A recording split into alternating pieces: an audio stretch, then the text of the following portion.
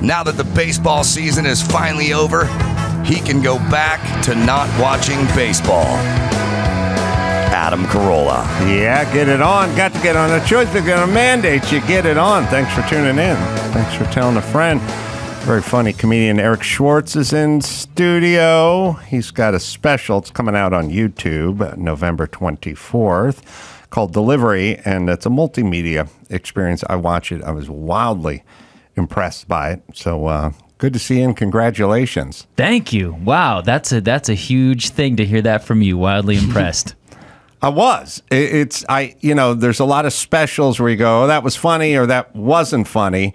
This is funny, but it's impressive as well, because I don't quite know how to describe it, but there's lots going on. It's not just a guy in a microphone. Right. I don't do that.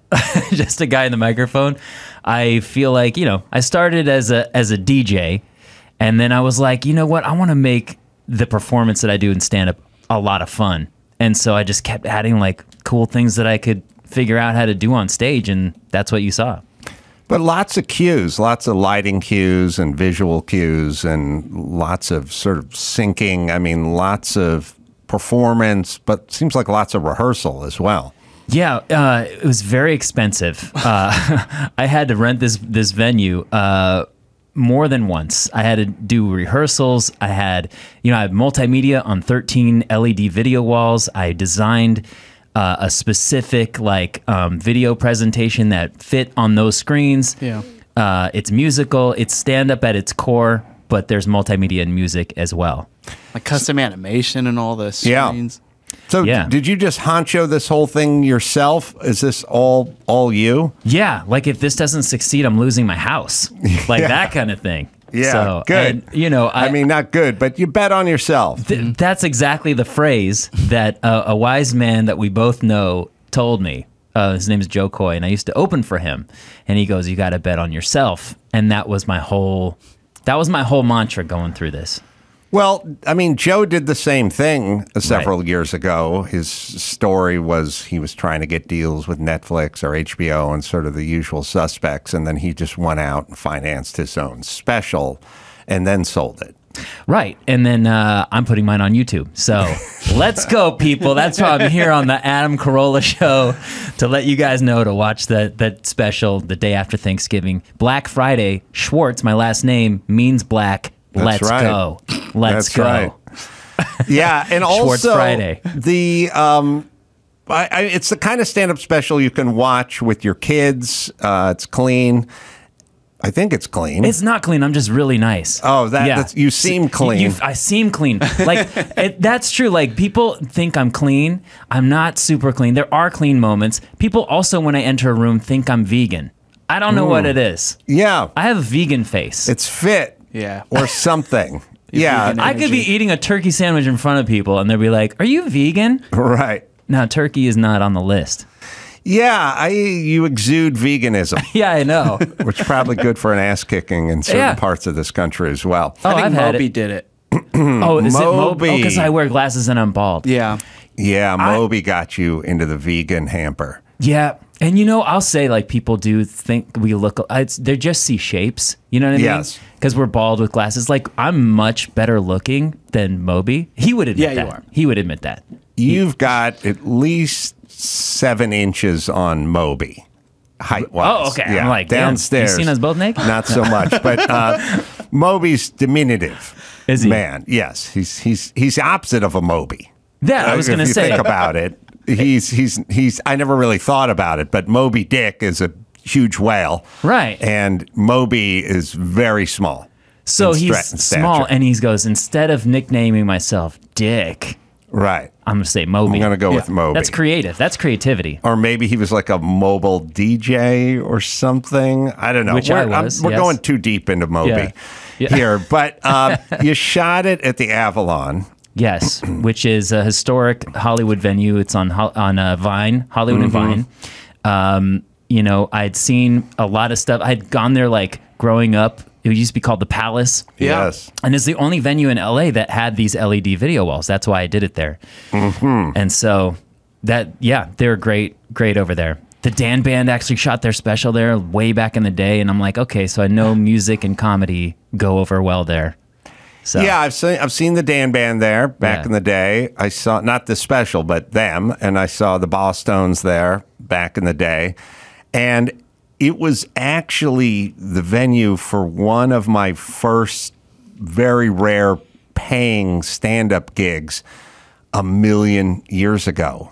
There was, I think it was Halloween or Christmas. I can't remember what it was, but it's like I got paid. You know when you get paid to do stand-up for the first time or any kind of comedy? It was like it was a thing, you know, like I didn't, $75 or something. But all I remember is, so I have some stories, some palace stories. One is the guy who was the headliner was a comedian. I brought him up before, best known as the Zima guy. The Zima? Zima. Oh. The Zima guy. He had a hat, and he was kind of cute, and he had, like, it was one of those in the 80s when, like, comedians you had to pick a style. Okay. You know what I mean? Like, there's no style anymore. Well, like, it's like haircuts. You know what I mean? Right. I got one haircut. You got no haircut. Right. Chris got another. Dawson has ponytail. Ugh. But, but the point is this. But the point is you had to kind of pick a lane. Are you like tough guy comedian? Are you gay comedian? Are you friends to the ladies comedian? Like he had his. This is the his fedora thing. comedian. Like a character, a gimmick or something. You can find a picture of the comedian who was the Zima. He did his breakthrough was he was the guy for Zima. Wow. He'd do these Zima commercials.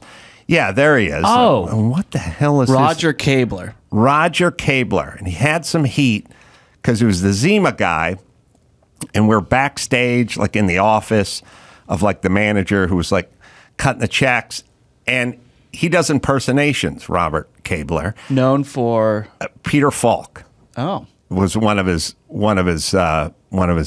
guys that he did, and I like overheard him talking like he's like, well, I'm going to open up, I'm going to do about 5-10 minutes of Peter Falk stuff, and then blah, blah, blah. But I was opening for him, so I overheard it. And then I walked into the room, and the manager guy's like, I said, what do you got? And he goes, do 10 minutes. I go, yeah, I'll just do my Peter Falk stuff at the beginning and kind of get that out of the way. And he was like, what? Roger Cable's like, you can't do your Peter Falk stuff. And I go, well, that's kind of my act. Yeah. And he goes, no, you can't open for me and do Peter Falk because that's what I do. And I'm like, well, that's what I got. That's my act. And you should have known that. And, when you get a little panicked, you tend to believe things, Yeah. So I kept this going for a while. Oh, my God. With him, but I don't do a Peter Falk. But what happened Columbo. What happened to him? Did he go away with Zima? Like, I think he went out with Zima. I don't know. He's probably working cruise ships and traveling around. And He's a Zima guy. He owns those cruise ships. Zima's like the MySpace of malt liquor. Yes. Yes. It was big, huge, and then nothing. Yeah. It was big. Maybe Tequiza knocked it off its perch. Yeah. Do you remember Tequiza? No. I think Zima was around first, and then Tequiza made a run at him, which is Terrible Zima with the name tequila in it or something. These are like malt beverages or something they would call them. But pretty much he was the Zima guy and got like he was, you could be the guy. Like, God, what was the Big Brother passed away with the bald head? It was like the Miller High Life guy, Oh, like right. God, I'll think of his name. Is in my movie. But yeah, so that was that. Yeah. Wendell It was like as big as White Claw Wendell is now. Middlebrook. Yeah, sweet guy. Just died at 37 and a half or something. But I did a movie with him. A super sweet guy. But I had one of the strangest, most harrowing nights of my life at that venue. What happened? I want to know what happened. And this is a sort of you make the call. Like Okay. you guys tell me what you would do in this situation. I went to the Pretty in Pink premiere up the street, 1986, I think we figured out. Okay. The after party was at the Palace. Star-studded affair. Barbara Bach, Daisy Duke was there. I remember. And I drove my super loud, sort of hot rodded out Datsun Z car, like super, just turn the key and like, big open pipes. And it was a loud, triple Weber carbs, no catalytic converter, no mufflers, just a big loud beast. But I was there with my roommate, and he was going to be the designated driver. And so that meant, and the drinks were free. So I was like poor, and I was like free booze. And drinks were like a big ticket item when I was poor, when I was like 22, And I said, well, I'm just going to pound as many Greyhounds as I can. Nice. And I must have pounded like 14 Greyhounds or something. And my friend, my designated driver friend, hooked up with what I'll assume is an overweight chick and left. And didn't tell me, pre-cell phones, had no idea where he was. But at some point, the palace completely just dissipated and there was nobody in there but me, my drunken ass. And this is pre-Uber and I didn't even know, I couldn't even afford a taxi. I didn't have $10 on me, and I was wasted. Right. And I parked up the hill, because that's right on the bottom of that hill. Yeah, by Argyle. Yeah, and I parked up the hill in an open parking lot, and it started to pour. It started raining, like teeming, like it doesn't even rain this way in Los Angeles, but it was just pouring, and I staggered up the street, and I turned the corner to where my car was parked, and the parking lot was completely empty, except for my car and a cop car, which was parked right next to it. Oh, perfect. And I just stood there in the pouring rain. There wasn't like a Starbucks I could dip into and kill some time. I just stood in the pouring rain with no umbrella. And I just looked at the car. And the cop car, the windows were fogged over. And I was like, what is this? What is this? Is this guy staking me out? Is it like, what's happening? I don't know. Yeah. I'm buzzed. Bad. I don't know where to go. Cop is hooking up in there? He's getting a blowjob in there. Like, I don't know. So I just I walk over and I climb my car and I shut the door and I just sit there. And I was like, is he waiting for me to turn this car over? Because it's so goddamn loud. But if I start this car, is he going to just hit his rollers? It's right next to me. Yeah. And I'm just going to be destroyed because there's no way I'm passing any kind of breathalyzer or anything. And I just sat in my car while it rained. And at some point, I was like, I'm turning the key. I'm just going to fire it up. And I fired it up and I just sat there and I was like looking at the car and the windows were fogged over in the cop car. And I just made my way home. Thank God I lived close and it was raining so hard that everyone was just going 10 miles an hour all the way home. I think I threw up in the bathtub and then may have slept in the bathtub. I'm not sure. I have no idea to this day what that cop car was doing. Maybe he was at the party too. There wasn't anybody else in that party. Maybe he hooked up with Catherine Bach. Yeah. Daisy Duke or something. Maybe he's in a convertible Wrangler somewhere. Yeah. Jumping a bridge that went out. Exactly. Yeah. Never enough protesting, whether it's Smoking the Bandit or the Dukes of Hazzard, when the bridge is out. Yeah.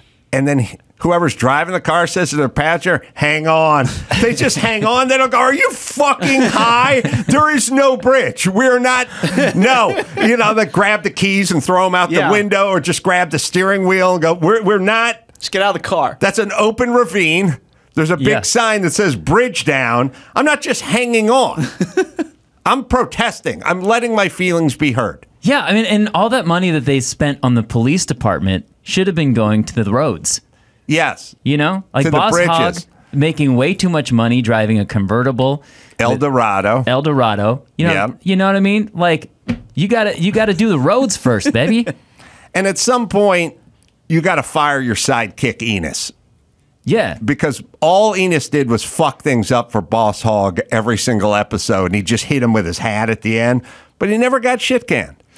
Now Enos and Roscoe P. Coltrane, were they related? Because they were both dumb. Yeah. They were both the bumbling character, Of Hazard. Yeah. Yeah. I don't know. It seemed like could have been one of those brother-in-law situations, like in Smoking the Bandit.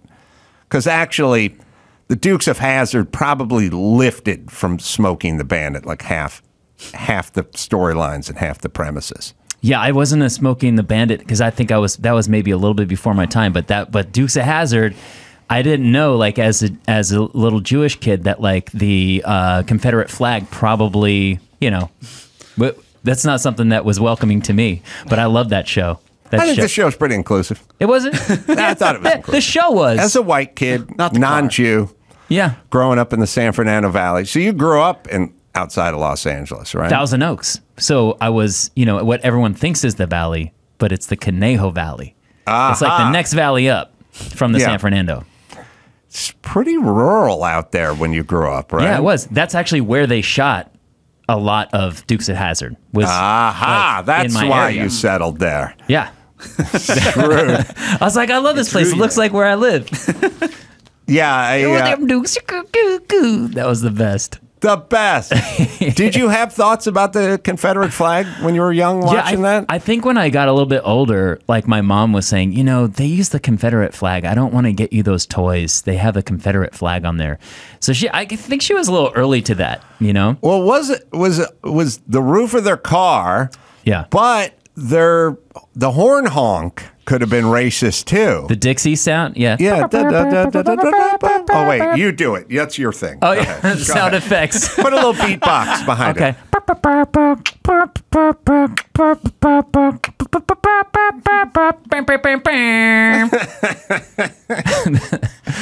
So, you got the special. You Yeah. shot it yourself. Yeah. It looks amazing. Thank you. And we can support people like you by watching it, right?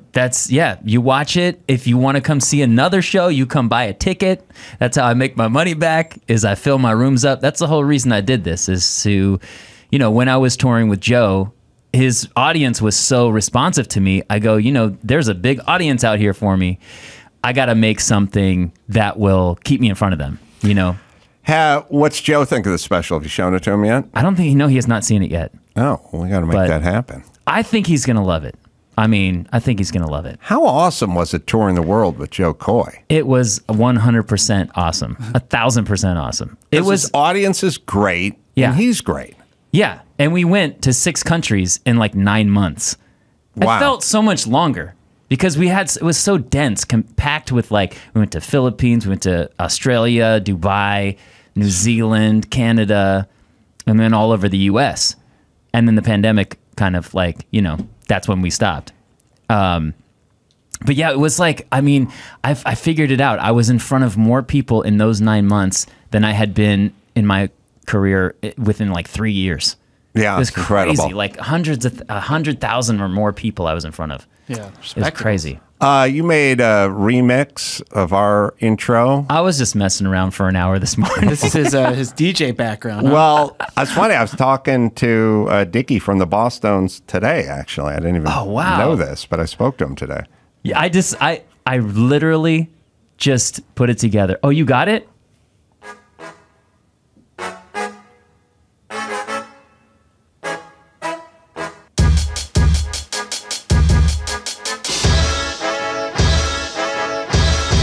Hold up, we got Adam Carolla, the podcast controller. You know that his podcast is older than all of you newbies. He's the one to be a... No, just freestyling. Dawson, you're out.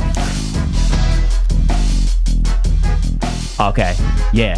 Hey, I know you're not really into hip-hop, but No, No, but I don't appreciate it. you don't appreciate it. You don't appreciate that I remixed your song. No, this I like. Okay.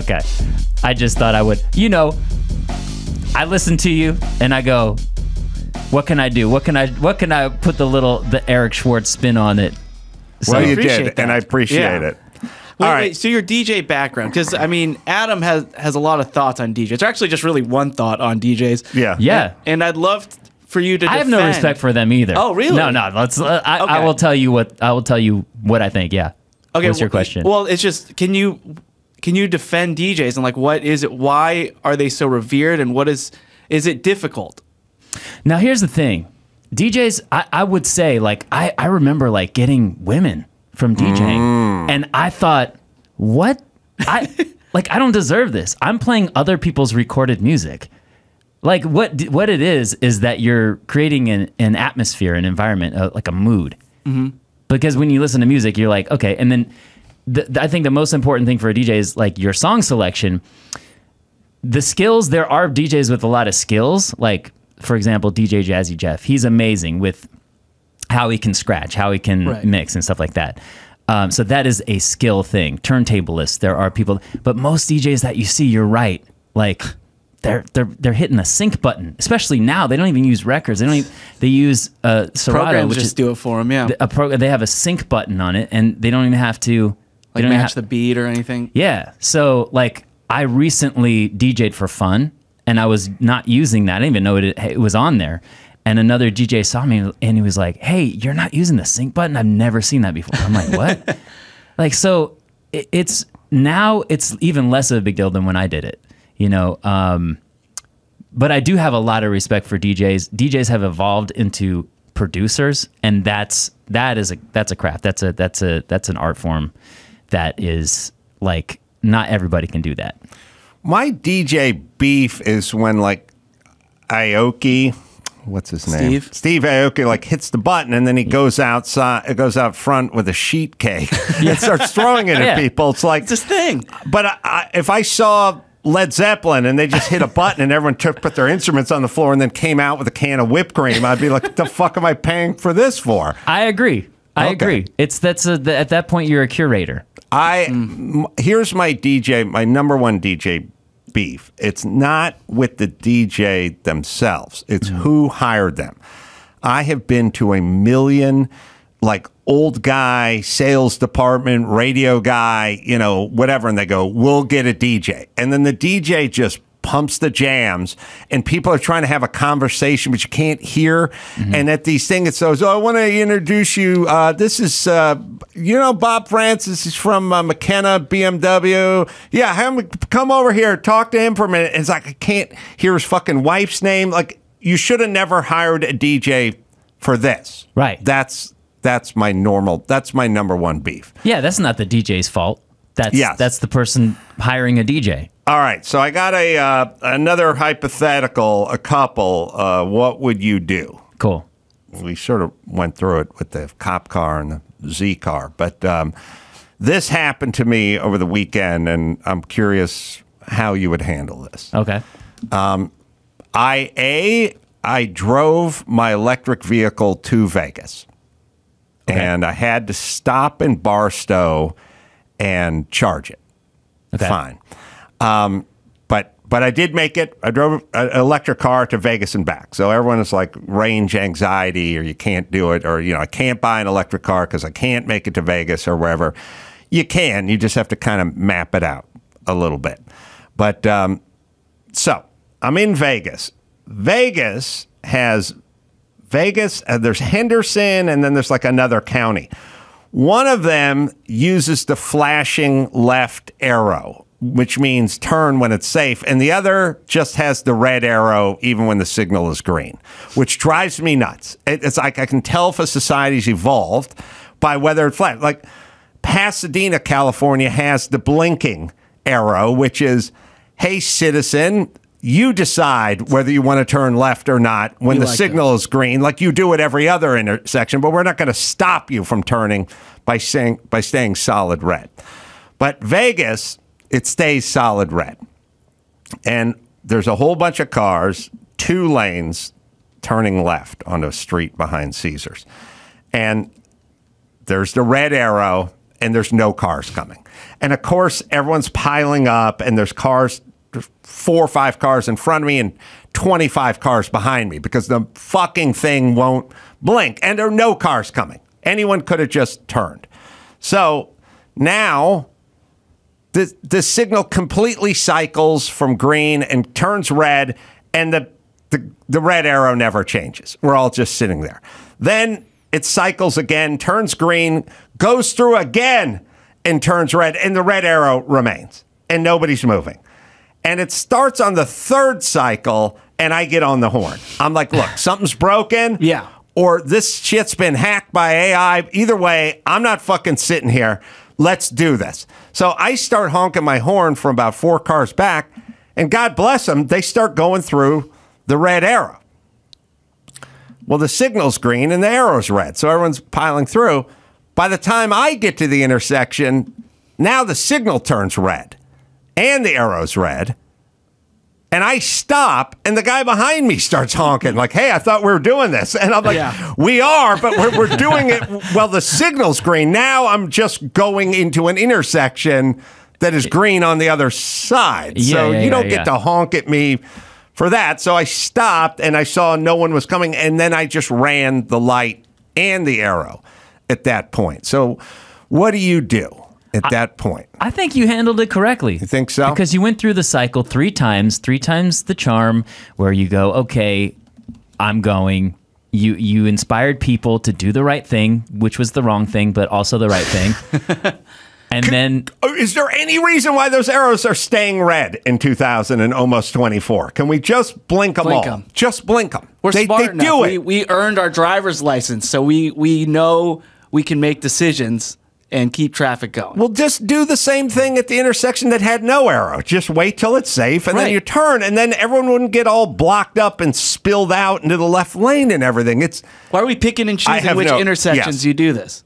It's insane. It's driving me nuts. I've been yelling about it for 25 years on the air. No one will listen. But you did the right thing, man. If anyone knows cars and the road, it's Adam Carolla.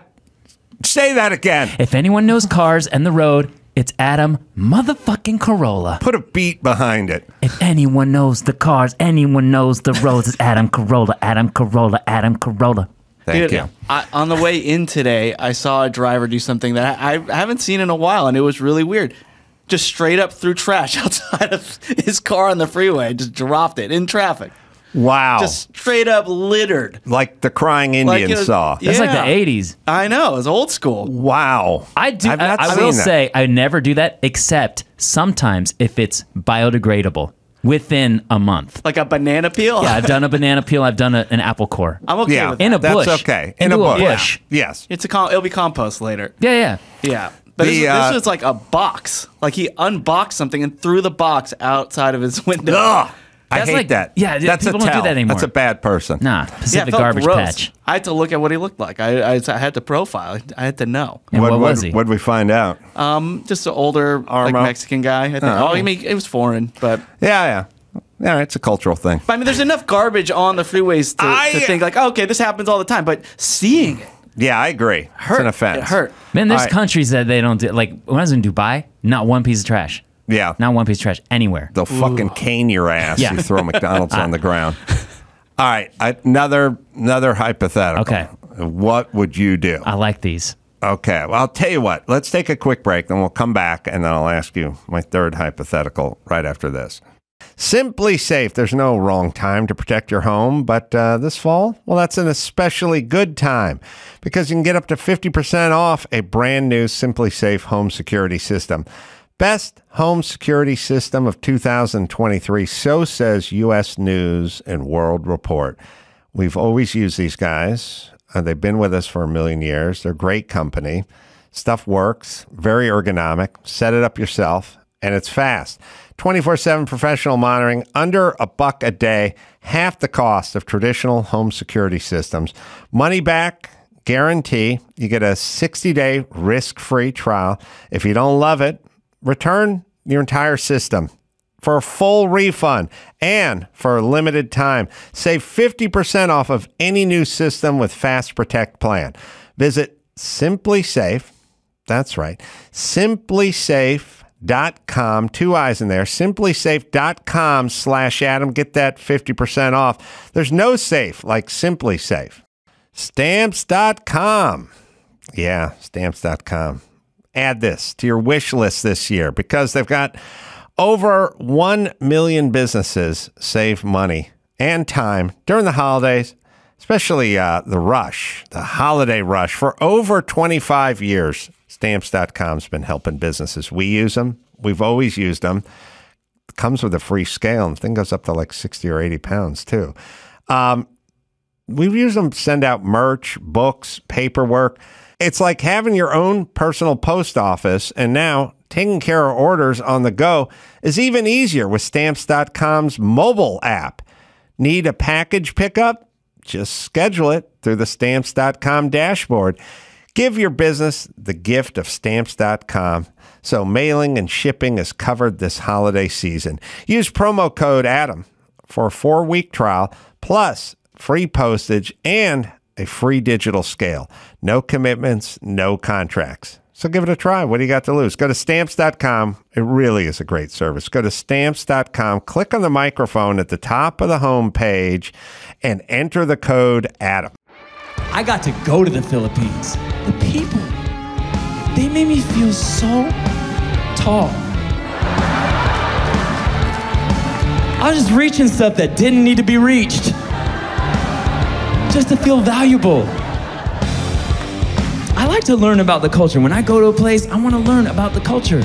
You know, I got to Philippines, and I learned this thing. Somebody told me that the Filipinos actually invented the yo-yo.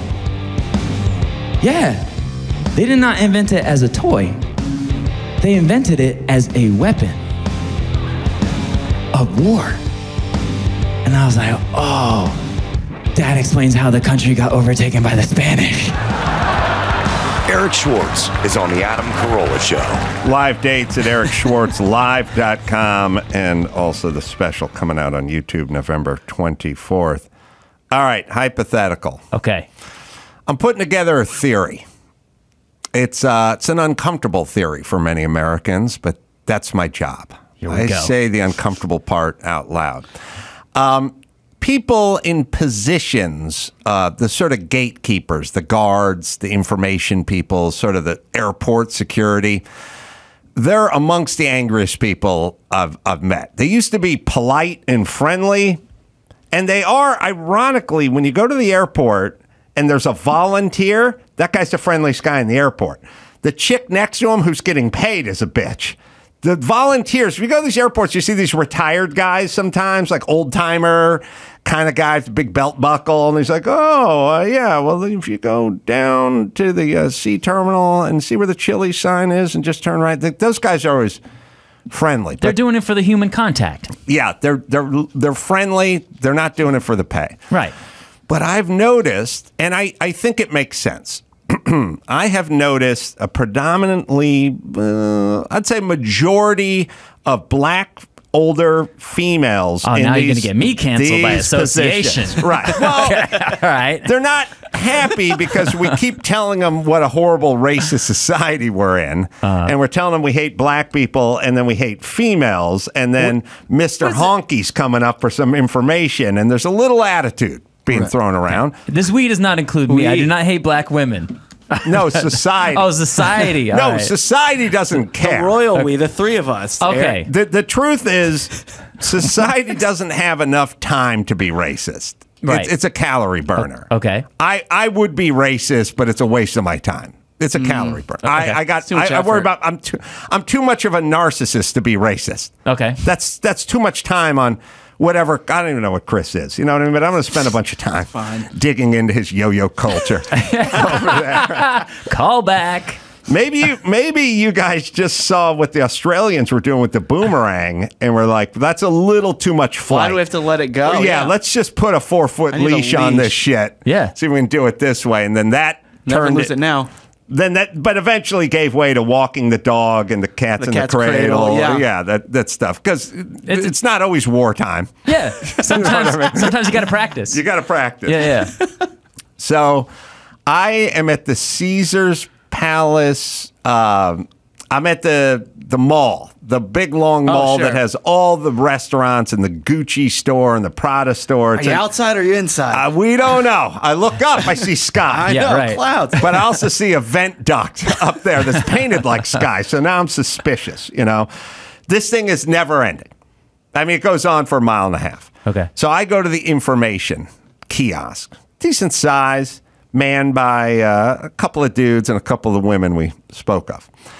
And I walk up and I go, is there a bathroom somewhere in here I can use? And the angry woman of color, who's looking at her phone the whole time, she didn't even look up, she goes, 4 doors down. And she just puts her arm out in a direction. I go, oh, okay. And that's it. Canned So I response, start walking. She's So I done start enough. walking in the direction of her arm. And I get 4 doors, and I get 8 doors, and I get 22 doors, and I get like 86 doors down. And I'm like, there's no bathroom circled back. anywhere down here at all. Oh.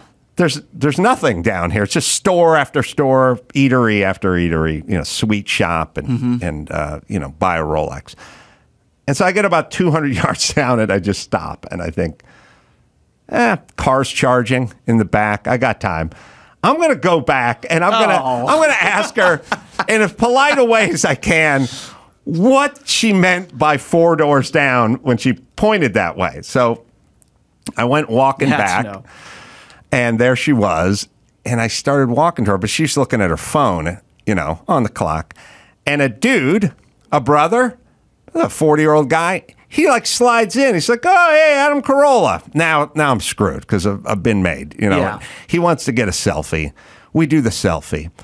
And I go, where is the bathroom from here to the dude? And he goes, all the way to the end, up the escalator, turn to the right. I'm like, oh man. Well, how do we get 4 doors down? Like, but it means like a lot of people you deal with want you to get out of their face. They're like, beat it, but they don't. Is the 4 doors down equivalent to, let me see if we have that size in the back? You go back, wait a couple seconds, come back out. It's basically shoo. Just get out of here. Don't get a job at the information hut if that's your demeanor. Do you ever think about this? Maybe she also knew you were Adam Carolla. And hated me. Yeah.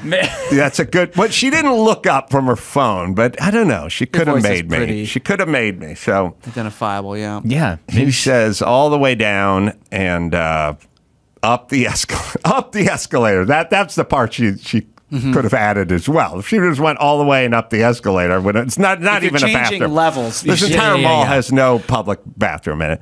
So It's really Caesar's fault, yeah. I said to the guy, I go, well, she just told me 4 doors down. And he went, no, but.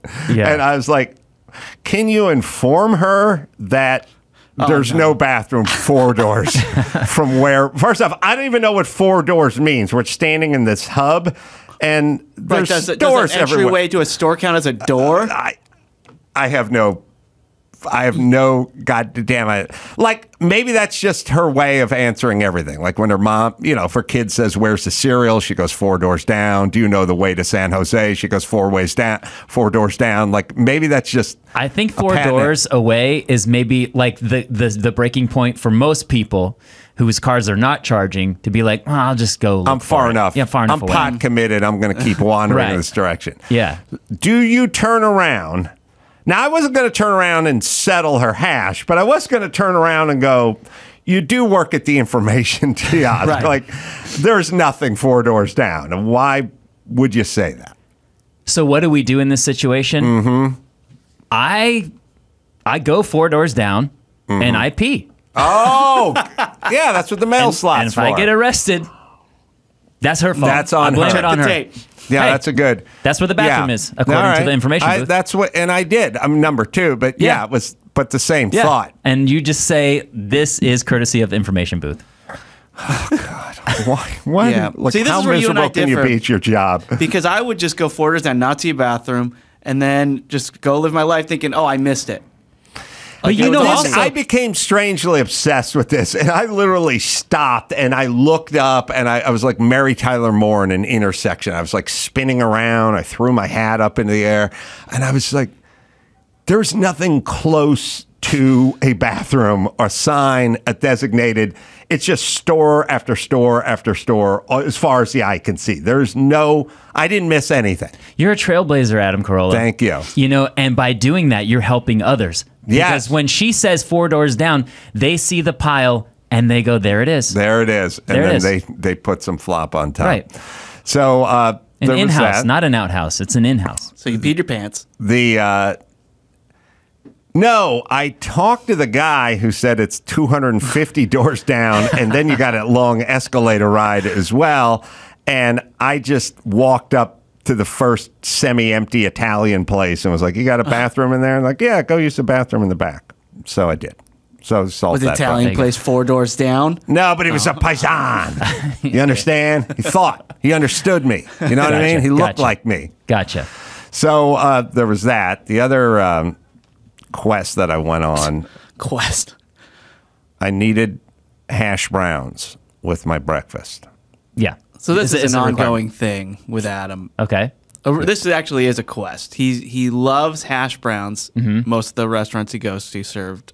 Yeah, you vegans. Oh, well, you probably live like off this, hash yeah. browns, right? Yeah, I'm not even really vegan, as I told you. I just have vegan face. I don't. But you're vegan. Yeah, but I'm okay, As fine. a vegan, I'm though, I'm sure fine. you can speak to this. So. Okay, as a vegan appearing, vegan forward person, yeah, I don't really eat hash browns, but I think the debate that you're gonna say is hash browns or home fries. Yeah.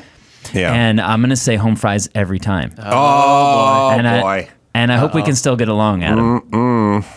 Like, I'm looking at your logo and I don't know, Chris, can you get along with that fellow threw all the garbage out of his car? I couldn't. He drove like an asshole. Want to play pickleball I with really that did guy? Not like that guy. Well, there's your answer. I know I ruin menus. Wait a minute. I'm going to show you. All right. Pickleball. Okay, hold on. My mom plays that. It ruined me. Do you like cube potatoes more than hash browns? Well, here's the problem with me with hash browns. Yes, I do. Oh, but here's because I try to eat as healthy as I can, and so there's less like butter in those. Yeah, So that's true. That's why. No, there's a But bunch of seed oil and stuff. But Taste-wise- you like it better. Taste wise, if it were not gonna clog my arteries, I would hash browns. Okay. I give All right. that to you. You I made a give that to you. choice. Yeah. That's fine. But I go, can I be happy with the cube potatoes? And I go, yes, I can. I can get my starches, and I can go about my day without feeling weighed down. Well, the hash brown. So there's no place you can get hash browns in all of Caesars. It's all high-end stuff, right? So I got the car charging behind Caesars. They have a whole car charge situation. You're stuck at Caesars. By the way, if you think about the Roman Empire often, when you're at Caesars, do you think about it more or less? It's a tie. Did you hear about this? You're immersed. Like Yes. men think about it regularly. That doesn't ring true to me. I agree with you. And also, I'm hash browns with that. Here's another question. Do you think there's something nefarious afoot in this situation with me? All right. All of Vegas is a wild clusterfuck because of F1. There's just, you can't get in. Between the goddamn red turn arrows and F1 coming into town, it's hard to get anywhere. That's why the red turn arrows. They probably programmed it. Yeah. Yeah. F1, FU. You know what I mean? So I'm trying to find where the charging station is with my app. And the app says Caesars, shops valet or something. And I go to the wrong place in Caesars. And now I got to go back out. So now I'm trying to get back out, and it's just wall-to-wall traffic.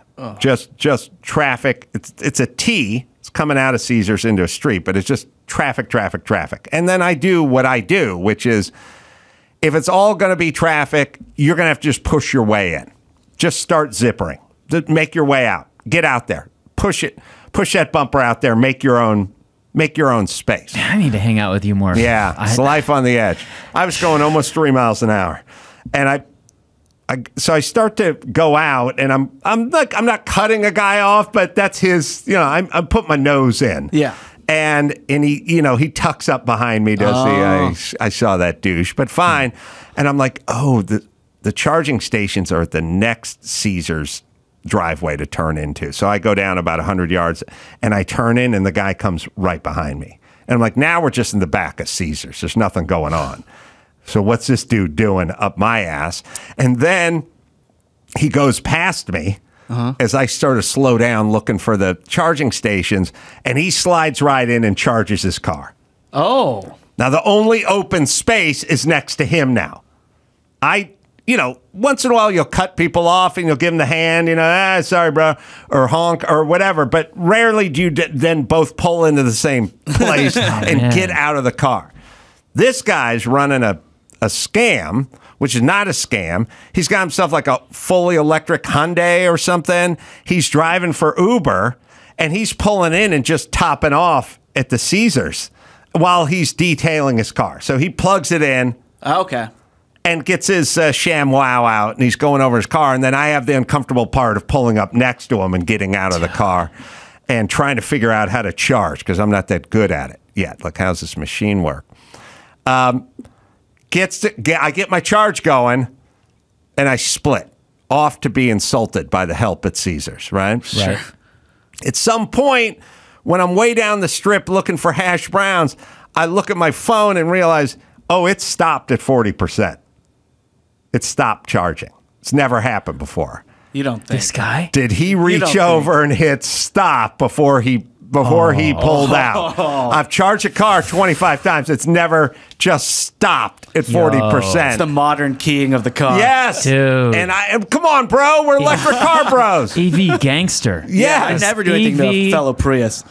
I would never. Never. And I was looking at the phone the whole time going, well, maybe the app needs to reboot. I'm sitting there eating 40%. You know, maybe it's got to reboot. I got to the car. No. The thing that he pulled the plug? Well, you can just push a button. I and think turn he it just off. pushed stop. I mean, he looked around. There was no one around, and he was pulling his car out. Did you guys make eye contact at all? Because I kind of think he does. I mean, personally, I don't think he really cared. And I thought he was just doing his own thing and living his life, and maybe something happened. So it was just a coincidence. Because I think if he was really upset with you, you guys would have made eye contact. This situation has just inspired a genius idea that we can make millions with. Ring doorbell, ring car bell. Ring car bell. Did this guy monkey with my charging station? I need to know. Yeah. You know how much content you would have? Charge pirates, we'll call them. Yeah, this is an EV. The EV market would buy that because you guys are into electronics and gadgets. Yeah. Teslas actually have Teslas have a camera all over. I don't think my car, like I would know how to work it or whatever. But now I go back after being gone for 2 hours and I'm at 40% and I can't make it back to Barstow off of that. So, this guy made you stop in Baker. Made me stop in Baker. Why is that an option to be able to turn it off at the machine? I mean, That's against Caesar's fault. I guess if it were me and I was like in a hurry, I could go push a button, stop it, and unplug it and leave. I guess. Someone will tweet me and tell me whether it's possible or not. I'm just saying it's suspicious that the one time, and the one time only it stopped is when I was next to the super angry Uber guy that I cut off. That's all. And it wouldn't have taken much for him. It wouldn't have been a very bold move because no one was around. I was in the mall. I was 100. The door for the mall is like 100 yards away. Like, if you're not around, you just reach over and touch it and get in your car. That's a pretty conniving, passive-aggressive move. Yeah. Not what the Romans would do. You No. know? No. They'd be so ashamed. All their golf carts were fully charged. Yeah. So now I'm walking around and I want to know where I can get some MF and hash browns. Because you have to now waste some time in this town, right? Right. So Caesar's too highfalutin. Can't, nothing there. No hash browns. No a lot hash of high-end food, you know. Now, then there's the Strip. You know, the Strip's got Guy Fieri. Guy Fieri's like, I was reading his sign. It was like, drinks and food that are in your face. And I'm like, I don't know. Do I want this guy in my face while I'm eating? Yeah, I would rather, like, if I had hair, like I would be a fan of Guy Fieri. I'd be like, I want to buy that guy's hair gel. Like, I don't want to eat his food. I don't want him in my face while I'm eating. Yeah. But I start looking around and I find a place. I took a picture of the menu. I think we have it somewhere. It's called the Hash House. Hash House a Go-Go. It's very popular. Okay. Hash is in the title. Hash is in the title. Hash House. So I go, well, I found my Valhalla. I am going to the Hash House. I'm going to order breakfast. And by the way, it's a little Guy Fieri, but it's like traditional breakfast with a twist. I don't want the twist. I want the twist in the martini. I don't want a twist. I don't want a twist, and I sure as fuck don't want twisted. Yeah. Twisted. Yeah. You know, I tell you all the time they're words that societies glom onto. Like, with a twist. Twisted is our word for this time in our society. Like back in the day, it was rocket. Everything was like rocket stuff. In the 50s, in the 60s, it was like rocket this and rocket that because we're getting 60s. We're getting into the space program. Then at some point, it became turbo. Everything was turbocharged, and there was cologne. There was a cologne called Turbo. Then Turbo gave way to Stealth. They're making movies called Stealth. We had Stealth Bomber, Stealth Technology. We started. No one said the word stealth from the dawn of time until 1992. Then we all started talking about stealth mode. I'm in stealth. Dodge had a car called the Stealth. We had fighters called Stealth. There's a movie called Stealth. We had stealth everything. Yes. And now it's Twisted. Twisted is what they put in front of stuff now. That's our word for this era we're in. But I go to the hash house and I go, I'm getting the breakfast with the eggs and the ham and everything, and I want my hash browns. And they're like, we have griddled mashed potatoes and cubed potatoes. And I'm like, but where are the hash browns? And they're like, we don't do. You can show the next. Yo, your name's hash. I didn't send you. Yeah, there it is. Cubed potato. I would be pissed. Cubed. I'd be cubed. pissed. That's all they had. No hash. It's cubed just house. Cubed. What the? I should shut that fucking place down. Yeah. That's I'll get false Mark advertising. Garagos. I'll lawyer they fuck up and shut that place down. I'll own that place. Yeah. You got the word hash.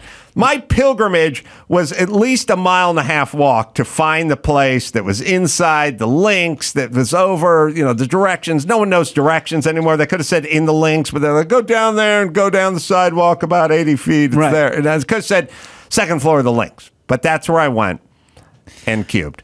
But that's the twist right there? It's just regular cubed potatoes. Like, what's the twist? It's twisted, dude. It's twisted. It's attitude. It's about attitude. Everything is twisted. Twist is. It sounds like with a twist. It just sounds like.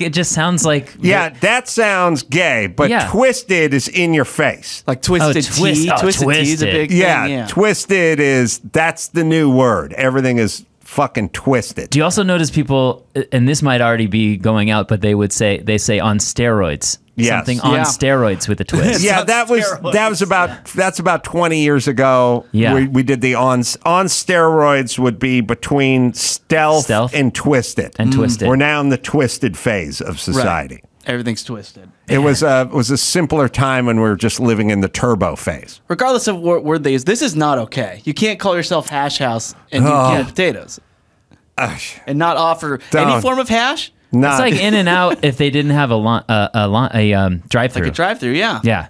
Yeah. It's sad. false advertising. Listen, nobody's more upset about it than I. Whataburger, the new vegetarian spot. You know what I mean? Yeah, you can't do that. Yeah, so it was a outrage. bitter disappointment mixed with an outrage. And, it's like one of those Vegas places where they're pumping the jams and everything looks obnoxious because it's piled up. Yeah, a lot of flames on everything. Yeah. Ugh. Anyway, that's my lot in life. It was difficult. Man, I know what I'm bringing next time if I'm ever invited back. I'm bringing some goddamn hash browns. There's only one condition to your return. Yeah. That's with the hash browns. Yeah. You pull up with no hash browns. Shit out of this place. If I don't see a skillet in your passenger seat, you're not coming through this I'm gate. noticing that your logo with the two L's together is really just a representation of the fibers of the hash brown. Yeah. That's what that is. Yeah, a lot you think think it has to do with the BMW M badge, but no. Sliced potatoes. It's a hash thing. Eric, you're talking about if you had hair, you would not do the Guy Fieri style. Yeah, that. By the way, the hash. The hash house is he owns that place. That would make me furious. No, he owned his place, which had a long line to get into it. Oh, I know the place. And I think it said drinks and food that are like in your face. Right. And it's one of those places that I think has like the angel wings on the outside where you stand and you get that photo op of the big angel wings. So. So I was thinking about hair. Like, what kind of hair would you want? Well, see, I'm all about like being like cool with your identity. So I think that bald people, we are the last group of people you can still make fun of and get away with it. Like no one defends us. No, like everyone. You know what I mean? Well, you've had ever since Jordan. Nobody feels sorry for the bald man. Yeah, the GOAT is bald. Yeah. Okay. Well, then, I'm not that good at basketball. But I know that like subconsciously I do want to have hair because sometimes I'll have dreams that I have it again and I'll be like, oh, cool, I have so many options. So what hair would I have? If I would probably like, I don't know, like somebody like a Brad Pitt type of style, I guess. You know? Like long, but the trend flowy. right now, at least amongst the kids, is broccoli hair. Broccoli hair. Oh, you know the look? Yeah, I think I saw it in the hallway this morning. Everybody has it. That's my son. Stupid. Yeah. Mahomes kind of has that, right? The broccoli hair. It's like the trend of kids. Like they'll curl their hair on purpose just to get that broccoli look. They look like a floret. I told my son this morning, get your goddamn haircut. It's not, but he doesn't have it buzzed on the side. He just has the big pile. It's like my son's hairstyle looks like somebody went to a barber shop, swept up all the trimmings, molded them into like a Jell-O mold, and then just set it on his head. It's no hairstyle. I don't even know what it is. First off, it's got to smell. Yeah, It's especially gotta when be you put it in funky. hot water. Yeah. Like broccoli. That's right. Yeah, when you poach it, it's going to smell. Yeah. So The whole house. I was like, get a goddamn haircut, would you? Oh, By now the you- way, when you can get your hair cut, if you're not finicky about your hair, let me tell you something. I'm going to tell my son 3 things. Don't get married to the lube when it comes to masturbating. Okay. Figure out how to do it standing up. The world will be your oyster. Yeah. And don't have a barber. Have any barber be your barber. Oh. You want to know how any barber? That's total freedom. You want to know the freedom? I stopped at Barstow I had to charge a car for half an hour in Barstow on the way to Vegas. Started walking around the mall, saw Sports Clips. In Barstow, walked my ass right in, got a haircut. Because I don't care. You know, they got to start making like AI barbers so that you could get your hair cut exactly the same time or exactly the same way. Yeah, every time. You know, they have 3D printers. Oh, they do. They got it. They got that? No, but what they have is they shear me. They don't really barber me. Okay. They do what they do. What do you ask Scissors. for? Scissors. They go. Because it's a new person every time. So what do you say? They have it on their computer. And the computer's a network, like nationwide. And so they just pull your name up and they go, number 2 on the side, whatever on the top. It's there. Oh, it's like medical records? Yeah. Yeah. There was They put that on and then they go, this is your pattern. Follow this pattern. Yeah. Yeah. Because That's look, dope. you're That's impressive. the haircut was $17. That's awesome. I know. I tipped her 22 because I was like, On top of 17 or 17 to exact. 22? No, I gave her 2. I don't like to lift my finger. I gave her $22.22. Nice. You Yeah. don't like to live, you just went 2. Yeah. Save yourself some time. Yeah. Yeah, because this chick was living in Barstow. Yeah. There's like homeless people flopping all over the place. She had like the weird nose ring and the 3 colors hair, some tats. Like her life did not work out how she thought it was going to work out. Like she's working Sports Clips in Barstow, and it was hellscape-ish, like outside. Okay. So I felt bad for her. And it's a $17 haircut. So that's very generous. It's a high percentage. And Well, listen, it's over 100%, but I'm still out of there for under $40 that's great. if you think about it. So what do I care? That's amazing. It's like a car wash. You go through it and you put your head in it, or is it they actually do it with their hands? They do it by hand. Yeah, they're not that automated Okay. yet, but All right. One day. I look forward to that day. Eric with $1 million ideas every time. Yeah. So yeah, I got my car charged, got my hair cut by a stranger, but I'm not married to my person. Is what Yeah. I'm saying. I know a lot of people who have to schedule their haircut Oh, like my 3 God. weeks in advance, and they're at the mercy of this person. And everyone thinks their person is the best. How could that mathematically be possible? What I'm saying is it's like everyone that gets reincarnated. Oh, I was a nobleman. Really? There was nothing but noblemen back in the day? Like someone had to sweep out the horse stalls, right? Like how can everybody have the best person? You got the best person. You got the best. They can't all be. They're just fucking hair cutters. Olga's daughter cuts my hair. Oh, yeah. And right now she is on maternity leave from her shop, so I will not be getting another haircut until after December. That's that? my point. You Emmy's suffer. freaking baby is holding up You Dawson's suffer hair. because of it. Being bald is so freeing, you guys. It's liberating. It is. Or not caring. I don't care. Yeah, if you just shave your head, because we all think that hair is our identity, and that's why it's so hard to lose your hair, is that you go, oh, that's how you should look, and then you start losing your hair and you get sad. But if you're just like cool with your appearance without hair, like that's where it's at. Yeah. You know? That's that confidence. My grandmother, till her dying day, had her hair person. Yeah. And first off, I don't know. Who cares? You're 90 years old. Really? You think Half of it's a therapy. It's therapist. Her then person moved away to like Ventura County or something. And she had to drag her 90-year-ass-old bag of bones out to Ventura County once every 2.5 months to get her hair cut because she said this guy specialized in fine hair.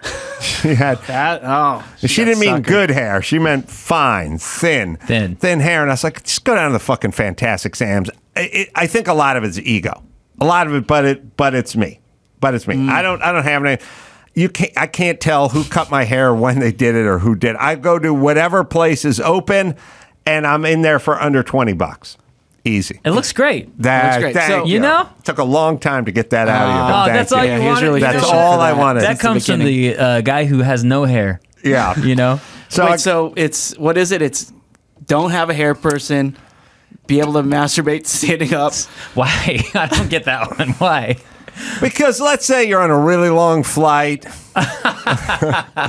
or you're being chased in the woods by a bear, but you're also horny. You know. Yeah. Yeah. I like it. It's just it's too much work. The full it's easy. It's a lot easier to get busted in full recline. That's You know true. what I mean? You could stand up. There's plausible deniability. It builds the glutes. Yeah, it's good core work. Yeah. Big glutes are a tell though. Because you squeeze. You have to squeeze. Yeah, and then don't get married to lube. Yeah. Don't Yeah, get- that's kind of the same. Yeah. Okay, You so don't want it's to two masturbation. desensitize yourself. 2 in 1 hair. Yeah. And try not to combine all of the tips. That's good. Save it for different times of the day. But honestly, women get married to their hair person, and at some point their person like moves away, and then they have to follow them or fly them out or bring them out or whatever. It's always expensive. Fuck it. Just go to a place that ends in the word clips, and you'll be fine. That's it. There's nothing so special about your hair. And by the way, it's not like one of these haggard bitches is going to be like, oh, I've never seen this kind of hair before. That's all they do is stand there and cut every different kind of hair. They don't care. Then They'll the do it. best part. And if it doesn't work, it'll grow back. That's true. In some cases. Yes. The thing that I miss the most, though, about getting my hair cut is I used to get it shampooed, and that was the best. Oh, the best. And I found, because they give you a head massage. I love it. That is the best. But you cannot let on that you enjoy it. Because I've talked to hairdressers, they go, when we notice that you enjoy it, especially for men, You get that's a when they boner? stop. I can't hide that, but I can look like I hate it. My favorite thing when they do that is when they dry your hair and then through the with the towel, towel. they like finger your ears. Yeah, Oh, I like and your that. little in your butthole too. Yeah, butthole after that. Yeah, The digit droppers. That's why she got the big tip. You're like two, two, with the same for finger. the one. Yeah, Well, can we at least agree on this? My haircut is 80% clipper, Okay. which leaves all the little fine, itchy hairs all over the place because it's the clipper hair versus, pull it out, cut with the fingers hair. And when I'm done, they always offer up some gel. But I'm like, I can't put the gel on because I got all these busted up pieces of hair Hair in shrapnel? my head. Yeah, you're not gonna make them. we're just gonna cement this to my head. But Right. I take the gel for the road. Just put a dollop in my palm. Yeah. I'll take it. It's free. Yeah, it's hair dust all of you. I remember that. Yeah, you remember those days, Yeah. right? Yeah, it was the best. All right, should we do some? We'll take a break and do some news. Yeah. All right, we'll do that right after this. Morgan and Morgan. Let me lay a stat on you. People 15 to 24 had the highest rate of emergency room visits due to car accidents of all the age groups. Oh, man, my kids are in that age group. Now I'm worried, but thank God there's Morgan and Morgan. If you're ever injured, you can check them out.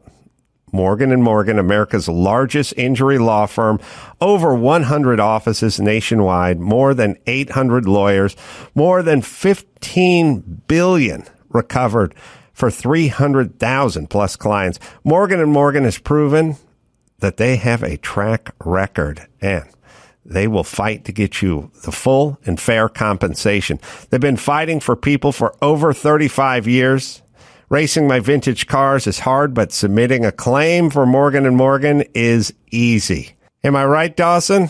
If you're ever injured, you can check out Morgan & Morgan. Their fee is free unless they win. For more information, go to forthepeople.com/Adam or dial #LAW, pound 529 from your cell phone. That's forthepeople.com/Adam or #LAW, pound 529 from your cell. This is a paid advertisement. It's time to check Adam's voicemail. Baseman, get it on. Ron from Florida. Hey, I got a survey for you and your crew. You can only choose one. You can either fuck a 10, but only once a month, or fuck a 7.5, only once a week, or you can fuck a 5 every day. Get it on. You can leave us a message at 888-634-1744. Eric Schwartz, how say you? 10 once a month, but also learn how to masturbate standing up. Yeah. That's exactly right. Yep.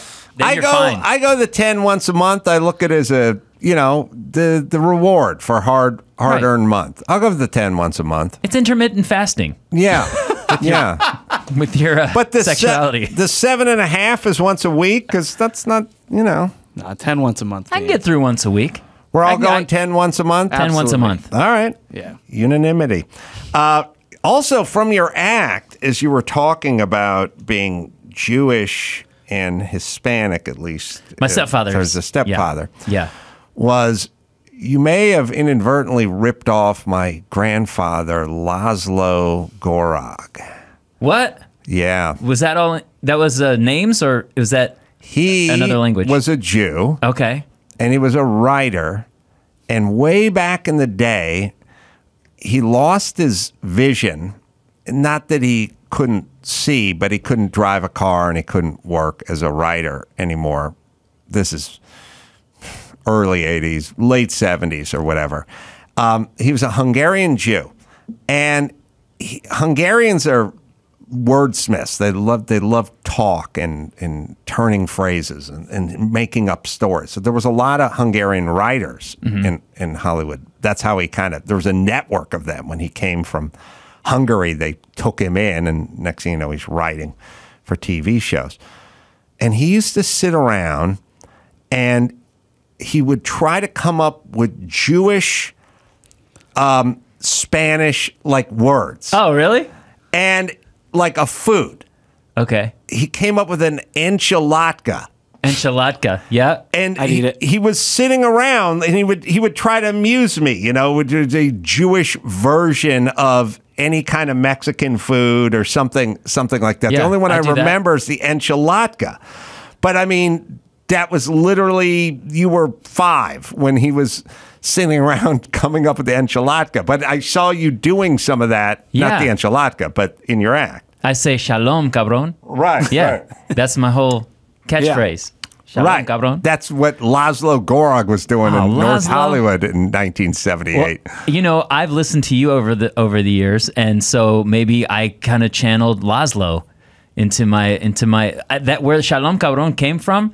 Well, I'm Jewish and my stepfather's Mexican, and I once got a role playing in this independent film. I played a Jewish guy who wanted to be Mexican, and I improvised the line in that movie. Right. And I said, he goes, "Oh, you're Jew. Oh, you're Jewish." This is a cop interviewing me. He goes, "You're Jewish. Oh, I thought you were Mexican." I go, "Yeah, I'm both. Shalom, cabron."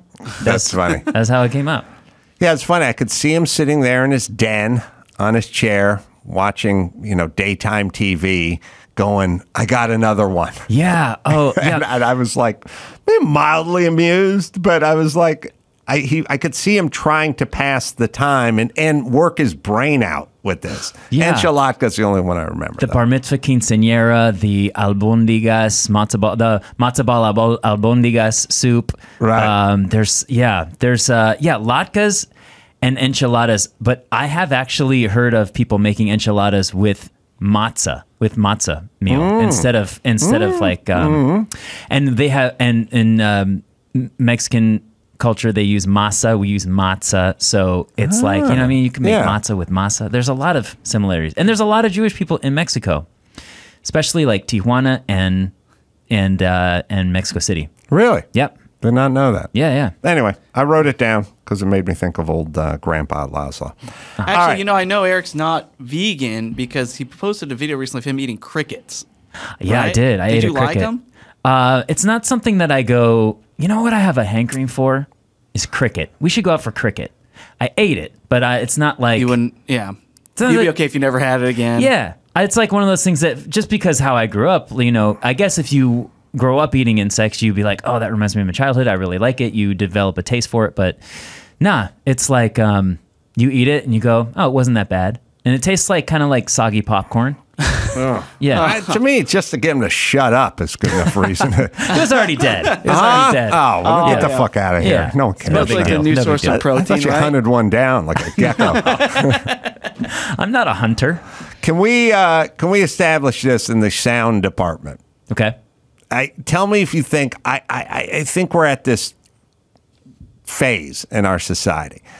I am in Malibu half the time, and I'm right above PCH.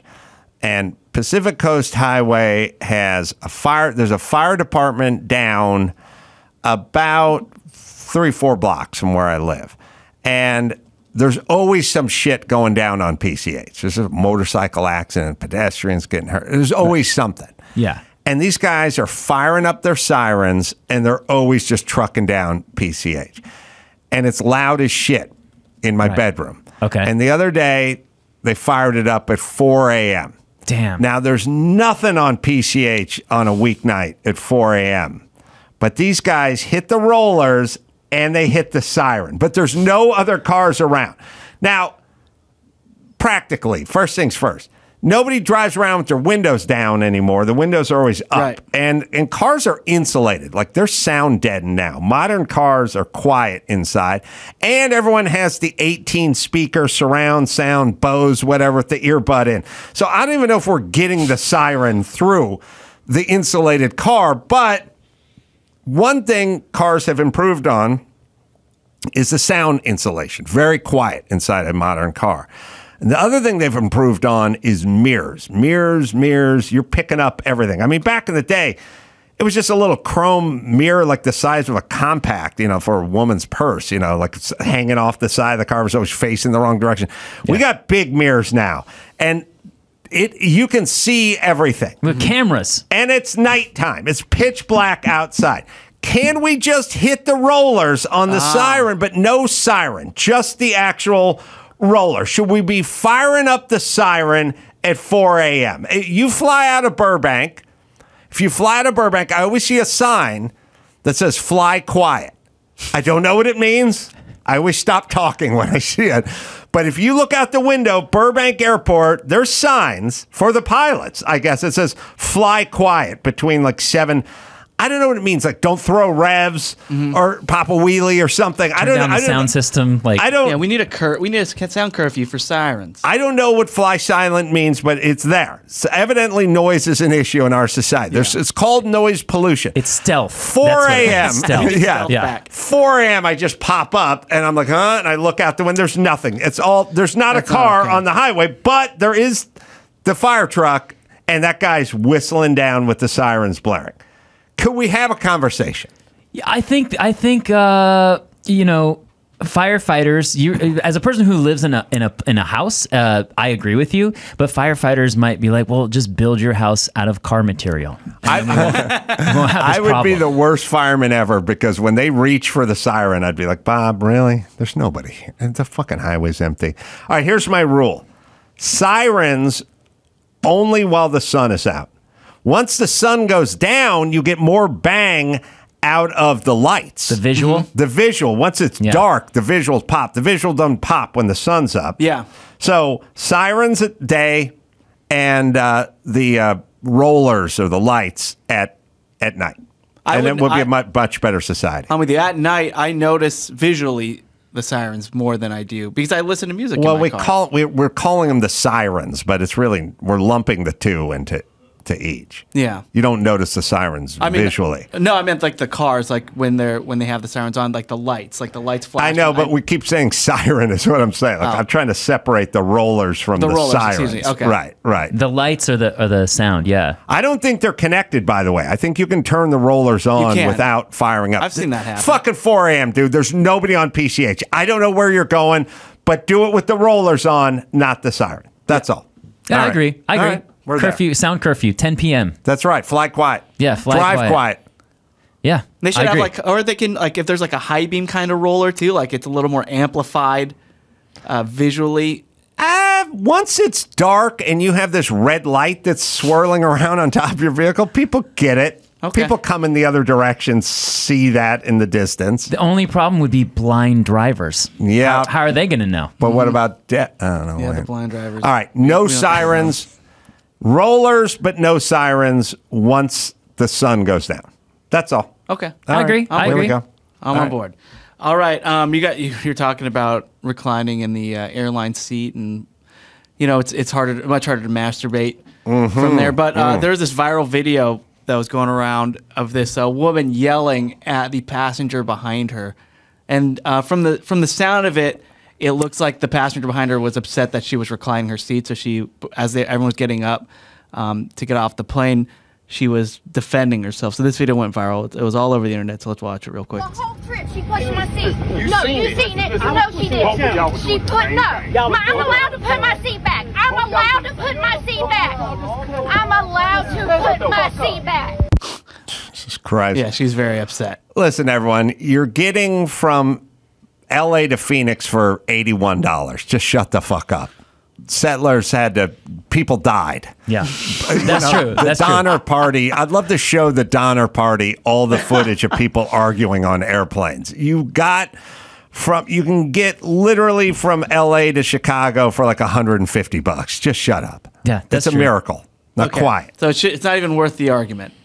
No, I mean, okay. Couple things. First off, you want to walk back at Caesar's Palace to talk to that lady because I have a little something called intestinal fortitude, dignity, and pride, and I believe in this country.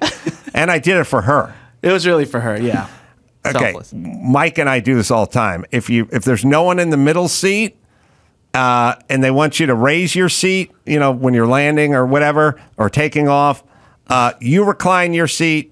Have your buddy who's on the outside aisle recline his seat. You recline your seat on the window, and then take the middle seat and recline it with you. Then they'll never know. The differential's what people notice. They notice the difference. Sure. They don't know the angle. They notice the difference. So just put the seats around you and recline them. And by the way, they recline 1 inch 7/8. So it's not like anyone can visually really pick it up. Only you would know that exact measurement. I'm throwing a tape on it. Yeah.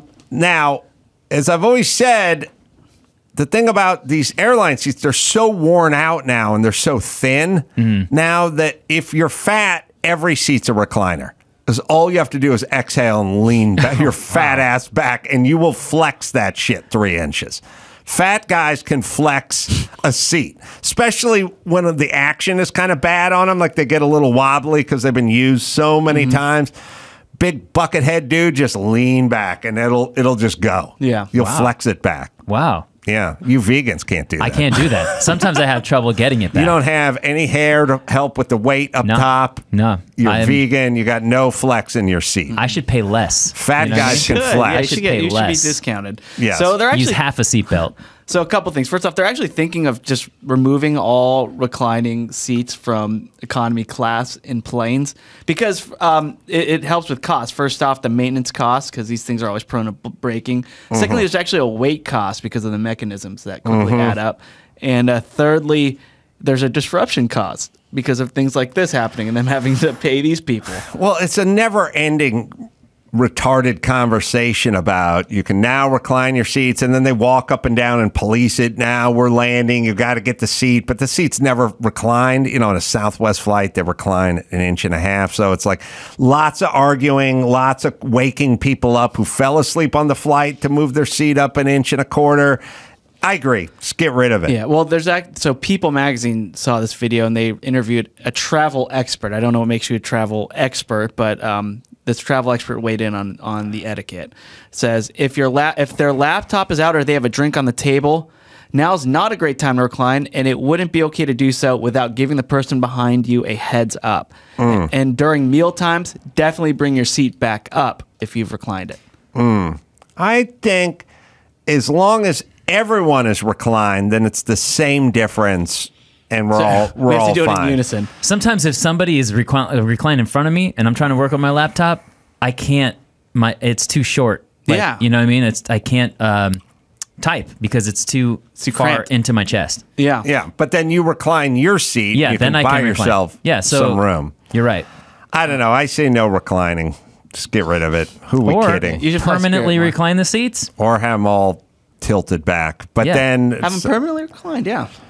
Then it's some sort of safety thing about for the exit or something. I don't know. All I'm saying is flying is exquisitely cheap now. So we have people who formerly rode buses and donkeys on airplanes, and that's why you're seeing all this. These people, there's certain things where people will be sort of nice neighborhoods are nice because they're filled with people who can live in nice neighborhoods, and they tend not to be douchebags and litterers and let their dog shit everywhere. It's like a self-selecting group. Well, if you're going to get across country for $89, you're going to get a self-selecting group of bus folks on an airplane, and then we're fucked. This is what we're dealing with. Lots of white trash and hillbillies and God knows what on these airplanes. Sure. All right, let's talk some college football here. So the Texas Southern University band was thrust into the spotlight over the weekend because there's a video that surfaced of one member getting into an altercation with a fan. So the person was playing, I believe, the tuba, and he was being heckled, and this is what happened. Is there sound? Damn. Yeah.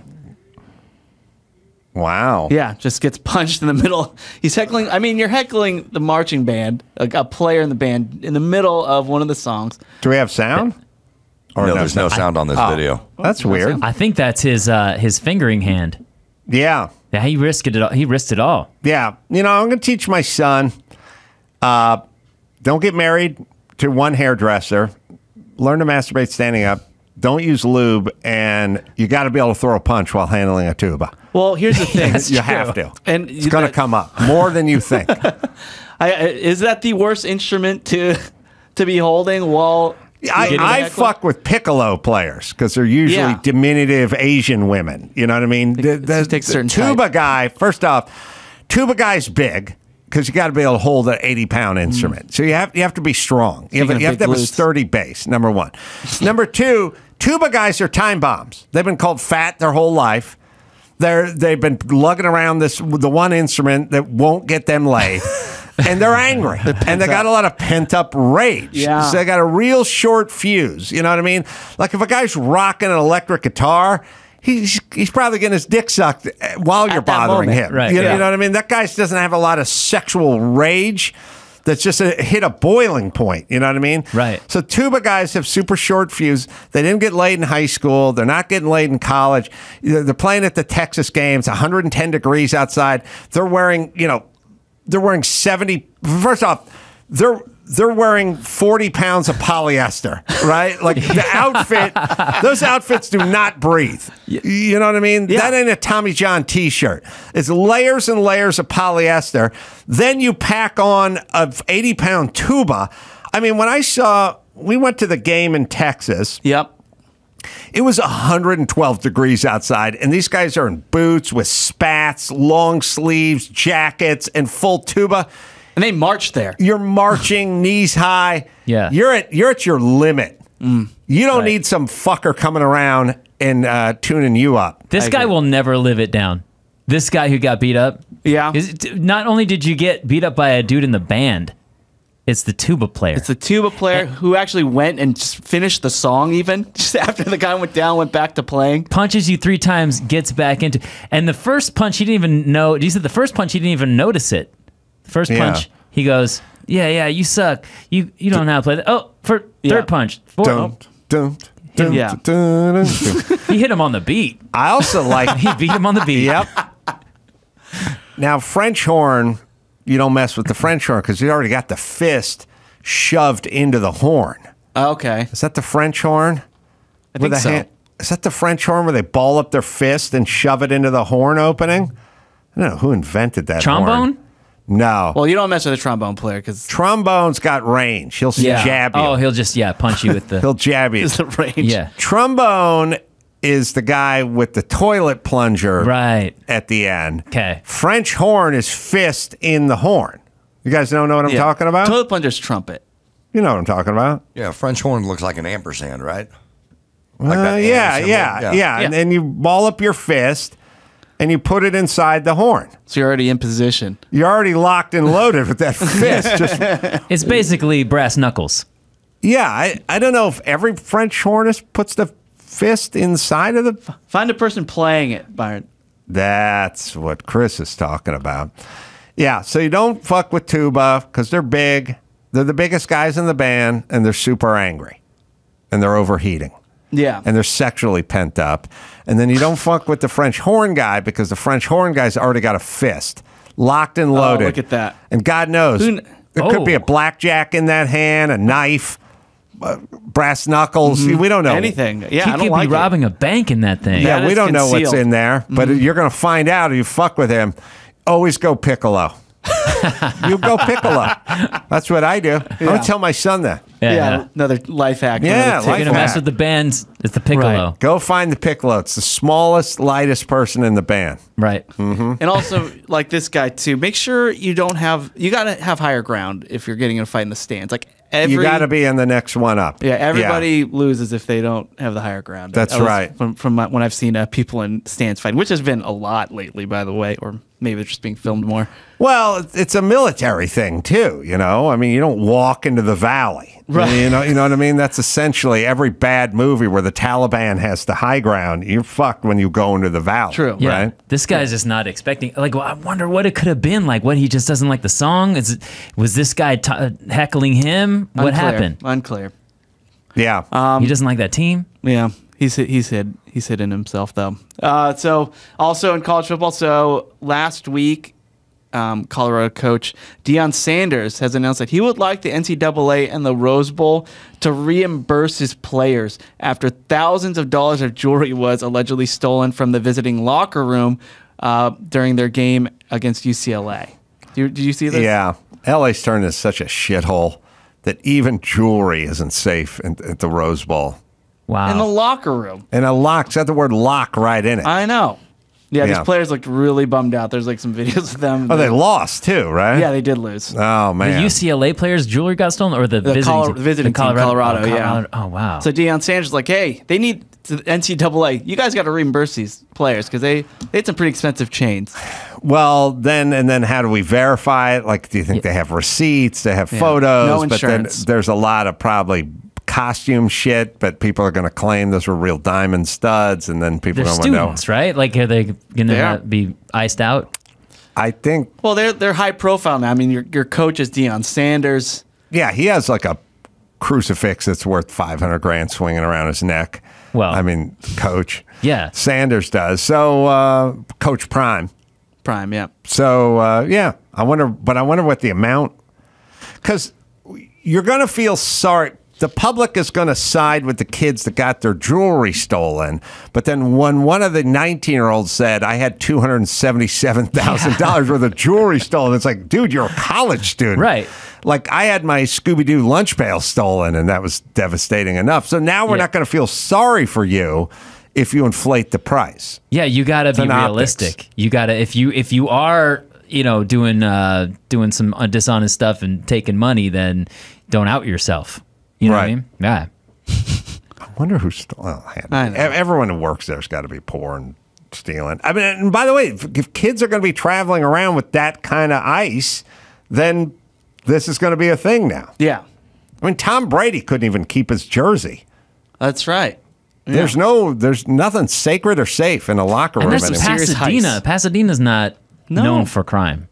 Or but everyone who works at the Rose Bowl doesn't live in Pasadena. Okay. They're a little more South Central. Oh, so inside that's what I'm going. Oh, yeah. So Speaker of the House, the new Speaker of the House, Mike Johnson. Mm-hmm. So ever since he's been in the news lately, there's a resurfaced clip from last year where he and his son admitted that they monitor each other's porn intake. Yeah, so Mike, remember, he's like, tell my boy. Sorry, go ahead. Yeah, well, remember, Mike, he's like, everything you need to know about me is in the Bible, right? He's very old school, very traditional. Right. So he said that he installed a accountability software called Covenant Eyes on his devices in order to abstain from unsavory websites. And so this is the quote. It scans all the activity on your phone, on your devices, your laptop, what have you. We do all of it. And it sends a report to your accountability partner. My accountability partner right now is my son, Jack. He's 17. So he and I get a report about all the things that are on our phones, all our devices once a week. If anything objectionable comes up, your accountability partner gets an immediate notice. We both got a clean slate. So what he's saying is everything that you need to know about him is in his search history. Yeah, and his son has it. Okay. Yeah, I know everyone thinks everything is weird. Like, remember when, oh God, I'm trying to think of his name. I mean, Mike Pence. Mike Pence was like, I won't go to dinner with a woman alone. It has to be me and my wife and the woman or whatever. And at the time he said that, everyone went nuts. Like, oh, get the fuck out of here. Come on. But now, thinking back on it, like, everyone getting Me Too'd and accused of everything. He hover-handed his dinners. We have the clip of Mike Johnson here. All right. Of it. And then it sends a report to your accountability partner. So my accountability partner right now is Jack, my son, right? And so he's 17. Ironically so he named and I get a report Jack. of all the things that are on our that. phones or all of our devices once a week. If anything objectionable comes up, your accountability partner gets an immediate notice. I'm proud to tell you my son he's got a clean slate, all right? But we get a report and it says, hey, no activity of concern, and it's really sensitive. It'll pick up almost anything. It looks for keywords, search terms, and also images, and it will send your accountability partner a blurred picture of the image. So on occasion I get one. I was just looking at the one from this week I got on Jack, and it said, This is the only one that may be questionable, and it's this blurred image of two women talking in a live screen thing, and I zoom in and I have to unblur it, and it's two middle-aged teachers of it. Two middle-aged teachers? Yeah, go on. Know. Matures. Scissoring. Yeah. Scissoring. I bet, look, Jack's 17, so Jack's got to be borrowing his friend's phones He has a burner. lot, right? He's definitely got a burner. And also, if I found out one of my friends had this covenant deal with their dad and they left the room and their phone was there, I'd be going to Milking and Poppin' and, Black and Busty. I'd hit my friends would definitely pull my phone and go to every disgusting website there is on the planet and then throw the phone back down. It's kind of weird. Dad knew it. It's kind of weird. Like your dad is your cuck. Yeah. I never used that word. I'll tell you my take. I'm basically agnostic / atheist. Like, I'm not religious, but I'm also done making fun of everyone who has a plan. I really am. In this fucking world where you just turn on the TV and people are just beating the shit out of each other for no reason, and Hamas is beheading people and stuff. Call me. I'll take some boring shit. I'll take the religious guy. I'll take Mike Pence. Yeah. Who's traditional or religious or whatever. He doesn't. Fine. Make as much fun of it as you want. But he doesn't pose a threat. He's not out there littering. He's not tearing down statues. He's not looting a Walmart. He just has a relationship with his son. You've said this before. Mormons make the best neighbors. Yes. Right? Yes. That's where I'm at. Clear branding. Yes. Very clear. Like he's not doing all this other stuff. Is that what you're saying? Right? He's not involved with all. Well, it's basically like he's a square. Like what we would have said in the past is boring. He's boring and he's a square. But the alternative is what we're kind of living in, and I don't like it. I want someone the square. twisted, man. I don't want twisted. I want the squares. It's president with a twist. I want Stealth. my neighbor to be fucking Squaresville, USA, not the twist. That's all. Or twisted. That's what I'm saying. I want to get back to boring. All right. Let's see. Kilmeade's going to join us in a minute, so I think we should wrap this and give Eric some plugs here. Watch his special. Watch his special. You will be impressed, I guarantee. Probably my favorite opening of a special I've ever seen. Yes. Yes. And you can watch it with your kids or whatever. Like, people aren't really sophisticated comedically. You might not watch it. A special with, you can watch this one because it's funny, it's visual, it's got something for everyone. Eric Schwartz. And what you can do is go to ericschwartzlive.com for all the, that's his website, that's for all the website. live shows and all that stuff. And then the special's out November 24th. All right. Brian Kilmeade has got a new book, and he's going to join us right after this. Hey, I don't know if you guys know, but it's See Better, Drive Safer month now at O'Reilly Auto Parts. They have put a spotlight on items to help you see the road more clearly. All month long, receive gift cards after rebate on select wiper blades and bulbs. If your wiper blades are streaking and smearing, well, they're worn out and they need to be replaced. But good news, you can get up to a $20 O'Reilly gift card after rebate with purchase of select wiper blades. Their professional parts people will install your new wiper blades, and they'll do it for free. See the road better with new bulbs? Get up to a $15 O'Reilly gift card after rebate with the purchase of Sylvania Silver Star Ultra or select ZXE twin pack bulbs. They'll even help you pick out the right bulb for your vehicle. Visit your local O'Reilly Auto Parts store for details. O Rewards members receive 2 times O Rewards points on select bulbs and up to 4 times points on cleaning supplies for your vehicle. Don't miss the See Better, Drive Safer month now at your local O'Reilly Auto Parts store or shop online at O'ReillyAuto.com. Brian Kilmeade is our guest. He has another book out, Teddy and Booker T, How the Two American Icons Blazed a Path for Racial Equity, and it's available now wherever you find finer books. Good to see you, my friend.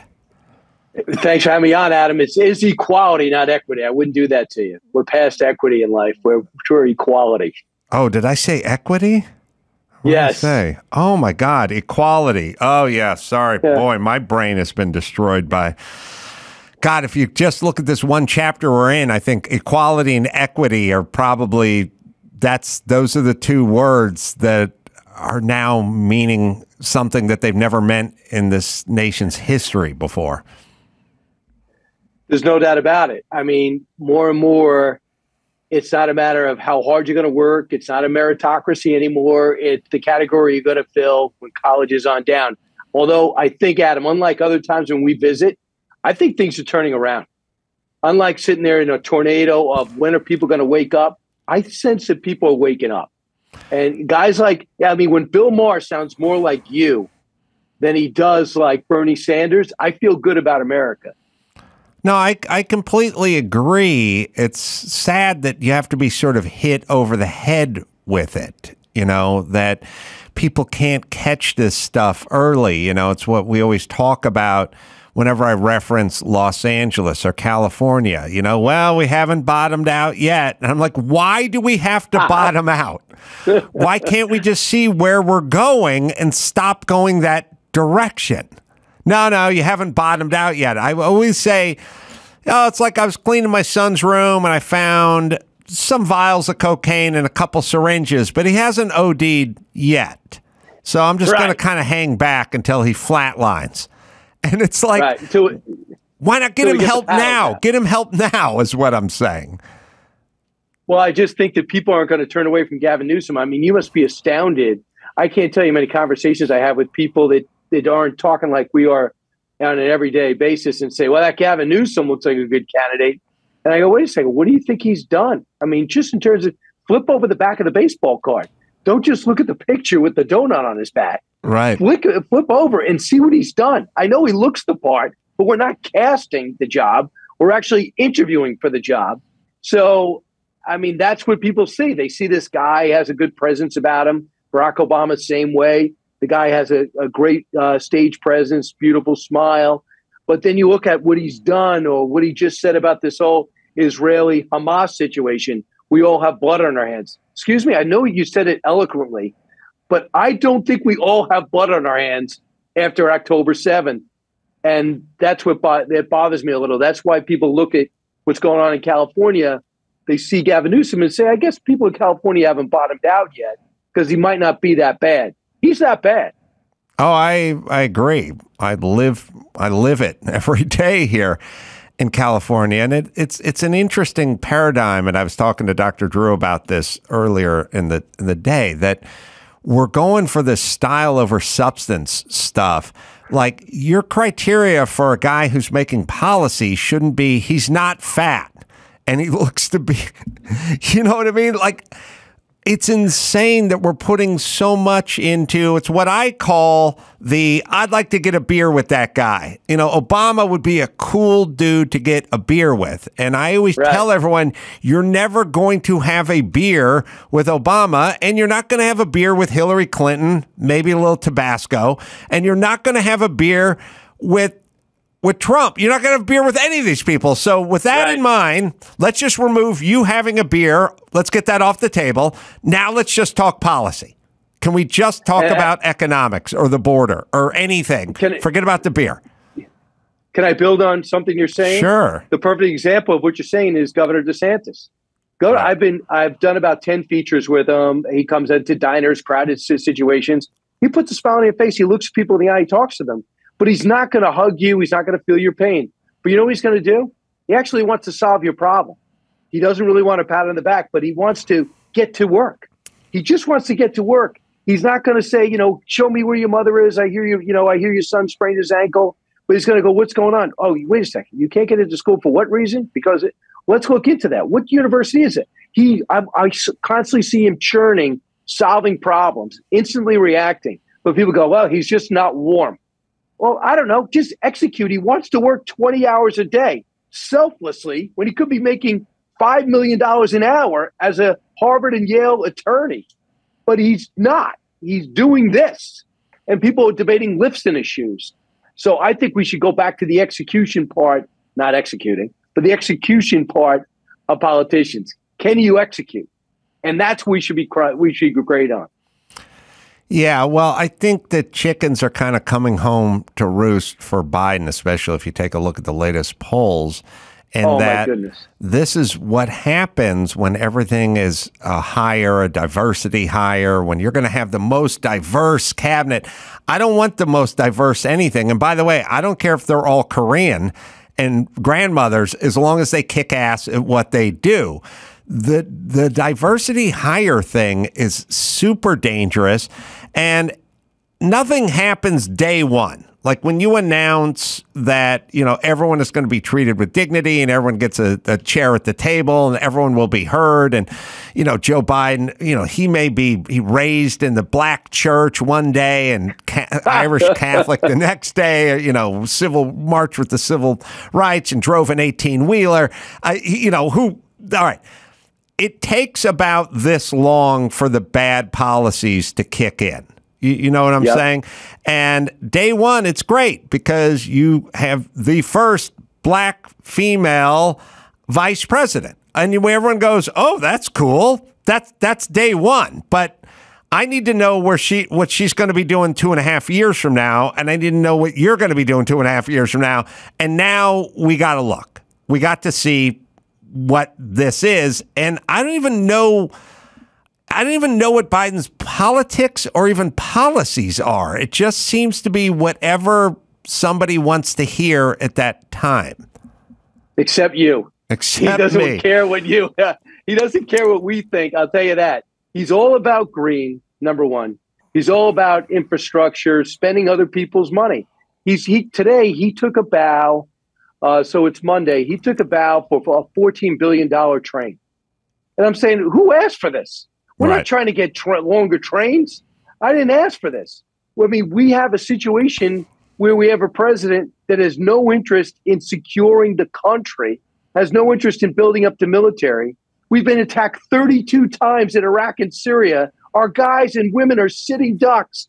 And he's telling me he's got a bigger train for $14 billion. $14 billion. Are you kidding? Well, and more IRS agents. California just, I think, is $132 billion into our bullet train that has not traveled 1 foot yet. It's from like Merced to, I don't know, Macon County or something. Someplace, I've been in California my whole life. I don't even know where it goes. It doesn't go anywhere. It's billions overrun. And it's insane because you can fly on a Southwest flight for $89 and get to the Bay Area from Burbank, LAX, John Wayne, Orange County. Who is going to take a 3-day train ride for more money? I have what it is the train is, I grew up with one of these people. My mom is this way. They love the European model. And in the European model, there's trains.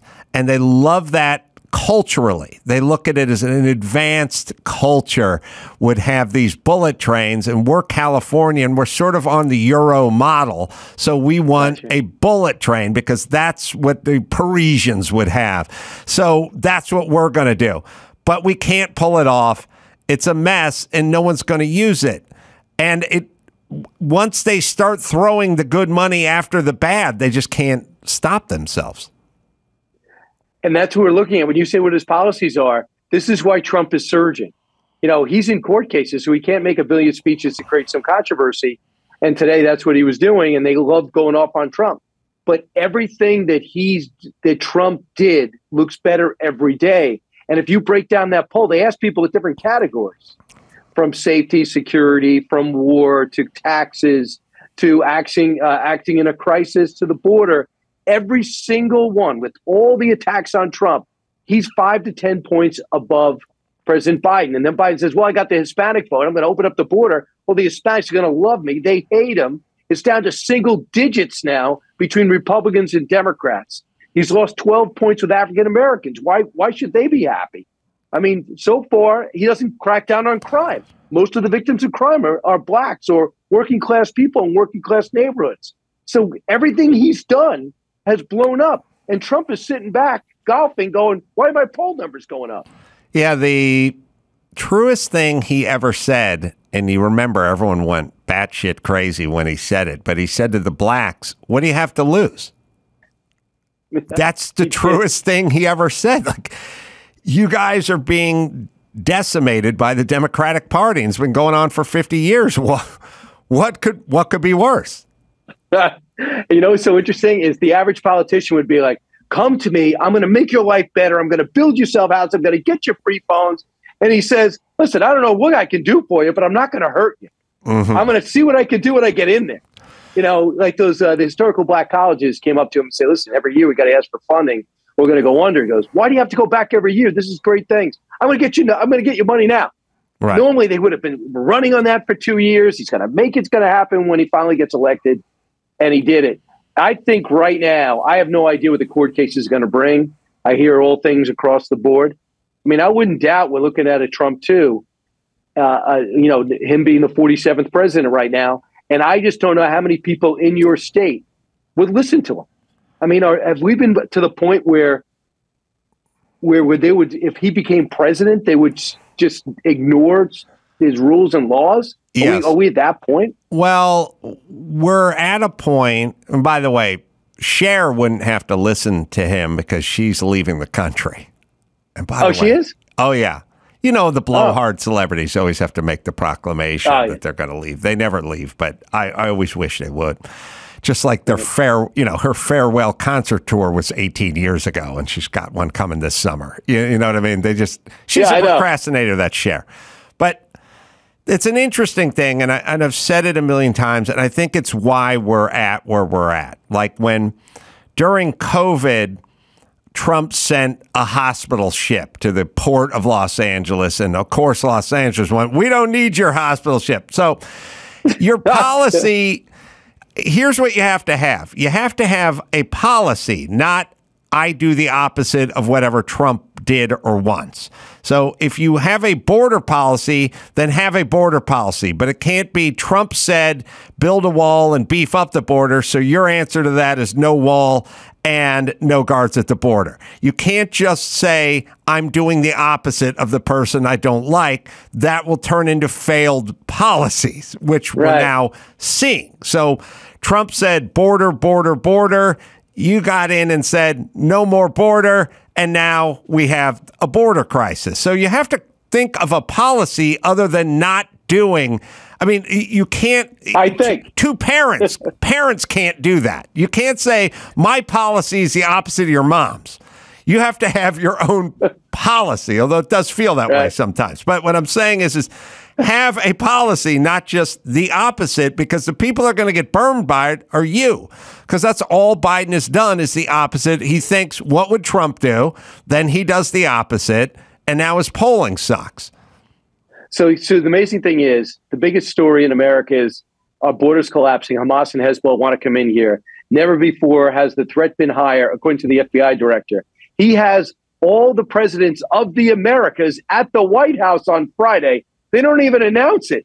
They don't even bring up, as far as I could tell, control your border. You're overwhelming ours. If you don't control your people and get security at your border, no more aid. You're going to get some tariffs. I got to see some action. And I'm telling, there's nothing. You have a chance to affect policy. Maybe because Trump did it, threatened them with tariffs, Mexico with tariffs, made them get 20,000 at the border, did the Remain in Mexico policy. Maybe that's why. But if you don't recognize an opportunity to control your border for your own election hopes, I can't help you. I don't even know if he has any staff that told him these are the people that are controlling the collapse of our border. And a lot of them are emptying their prisons. I'm wondering what you think, because you're well-versed in this. I feel like most Americans are sort of quasi-aware of the whole Biden, Ukraine, Hunter Biden, Jim Biden, the real corruption family here. I saw Tony Bobolinsky on Tucker 3 years ago, and I was like, oh, okay, I believe this guy. And I had Tony Bobolinsky in this studio a year and a half ago, and I was like, okay, this guy's credible. And every day, the Nothing Burger keeps getting a couple more pickles and another slice of lettuce put on the Nothing Burger, to the point where his biggest supporters can't say there's nothing anymore. They have to go, well, he didn't directly benefit or whatever, but every 3 days, something comes out. I don't know that that Biden would even survive this before the election. That's a good point. Tony Bobolinsky, too, wrestler at Penn State. I was talking to him. He went with Tucker. Tucker's cuter with better hair. So I don't blame him for going on with him. But I kept in touch with him. He's a decorated intelligence officer who served in the military, then became a self-made multimillionaire. He has chronicled everything. He's got all the receipts. He's got all the items. He remembers the Joe Biden speech at the Beverly Hills Hotel where he met right behind a banister, and they talked about everything. And now, get this, Hunter Biden is suing the guy who he dropped the laptop off to for defamation. By the way, he never admitted it's his laptop. And now he's calling on the Justice Department to interrogate and investigate Tony Bobolinsky. That's the audacity of this crackhead. He's taking on his critics who are exposing his corruption. But I think it is coming closer and closer together. I laugh when people say, okay, he never has anything to do with you. You can't put him there at the same place. There's a tape recording. My dad is sitting right next to me, and he's not happy. And when we Bidens don't forget. And then what about Joe Biden? I had no idea about his business practices. No, you were at dinner with the businessman. We have the receipts. But we didn't talk about business. We talked about the weather for 2 hours. So these are the craziest excuses. If your kid was making these excuses, you'd say, stop, you're digging a hole. Instead, you have Democrats saying there's nothing there. One brother lent $200,000 to another brother, and he paid him back. Okay, show me where that loan was, what it was for, where did the original $200,000 come from? They're trying to get to the bottom of that, but no Democrats curious about that. The only thing people say too, hey, he was in private business. Okay, if I elect somebody, if I'm going to invest Adam Carolla and you're doing international business with China, and you don't want to come clean on it, and you got these pseudo accounts that I can't track, I'd go, what's with you? And they go, well, Trump has his own business. Why aren't you upset about that? Because Trump puts his name on his business. He's got a hotel in Turkey. He's got a golf course in Scotland. He's got huge buildings in New York, and he aspires to build one in Moscow. What's the secret? What does that mean? He does business, he's going to put it on hold, and wants to run the country. This guy denies everything, and then you have to uncover it all, and he wonders why we're suspicious. I don't know if I've helped you at all, Adam, but I feel better. Well, as somebody smarter than me and has been brought up a time or two, Trump has a business. Joe Biden does not have a business. So what business is he doing with no business, which is, there's a big difference between somebody who's doing business. Listen, any business you do with Ukraine, any business you do with Russia, any business you do with China, it's not going to come across as squeaky clean. I don't care how legitimate you are. I don't care if you're Nike. I don't care if you're Apple Computers. There's just going to be some stuff going on because that's how those nations work. But at least have a business. Joe Biden has a crackhead son traveling around on Air Force Two. And the real question is no Democrat's going to admit it, but when is CNN and the Los Angeles Times, when do they start slowly waking up? They went from this isn't happening to, well, maybe it happened, but he didn't directly benefit from it, to a kind of a slow tacit agreement that I guess it's happening, but so this is what politicians do. When do they turn on him? Because I've always said, when CNN turns on Biden, and they're starting to, but when they really turn on him and start getting into all the pay for play and everything, that'll be it for Biden. Adam, I think it started with Axelrod. Axelrod came out and said Joe Biden is the only one who could stop Joe Biden from running is Joe Biden. He has to ask himself, is this in his best interest? And is it in the best interest of the country? He's a very respected political guy that got Obama elected twice. He never really was a fan of Biden, but that's almost the go sign to say, go have at him, everybody. Because if he won't do it voluntarily, we're going to embarrass him into doing it. And I think personally, it won't be the scandal that gets him. We're going to follow this now that they picked a speaker and stopped that ridiculous infighting that they had. I think we're going to see people start writing about his failures. Him losing himself in the middle of a sentence, one more fall that might happen. I mean, they've already reduced the stair size. They don't let him, we don't see him walk anymore. So I think that when they start talking about his diminished intellect, or if some aide comes out and said, Joe Biden was falling asleep when I was briefing him, he's really too old, then they'll have to do something. But there's something, the problem with the Biden stuff is the secrecy, the pseudo accounts. We didn't even bring up the pseudo names. Do you know that Hunter had an alias email and he was CC'd on 80,000 emails having to do with the Ukraine? Oh my God! Tell me Tell me that's not worrisome. Well, listen, just the thing where, look, you have a job, I have a job, everyone has a job. You get paid. Sometimes you get paid in different modalities, but there's no scenario where I get paid except for we make the check out my sister's name, and then my sister gives the money to my brother-in-law, and then the brother-in-law cuts me a check. Right. That's all you need to know. When there's a interruption, meaning if you are traveling across the border into Mexico or from Mexico into the United States, and all you have is an empty piñata and a sombrero in the back of the car, then you drive across the border. But if you have fentanyl, or the piñata's filled with fentanyl, or you have cocaine or munitions, then you tunnel underneath the border, or you go into a safe house. Like you avoid. When you're just getting paid, you're just getting paid. Hey, I did a speech in the Ukraine and they gave me $50,000. I just get paid. But my grandmother doesn't get paid and then cut a percentage off to my grandkids, and then the grandkids' account with a company named after them. That's not how it works. And by the way, who's not sophisticated enough to figure this out? Or are they just turning a blind eye to it? Because this is classic stupid or liar.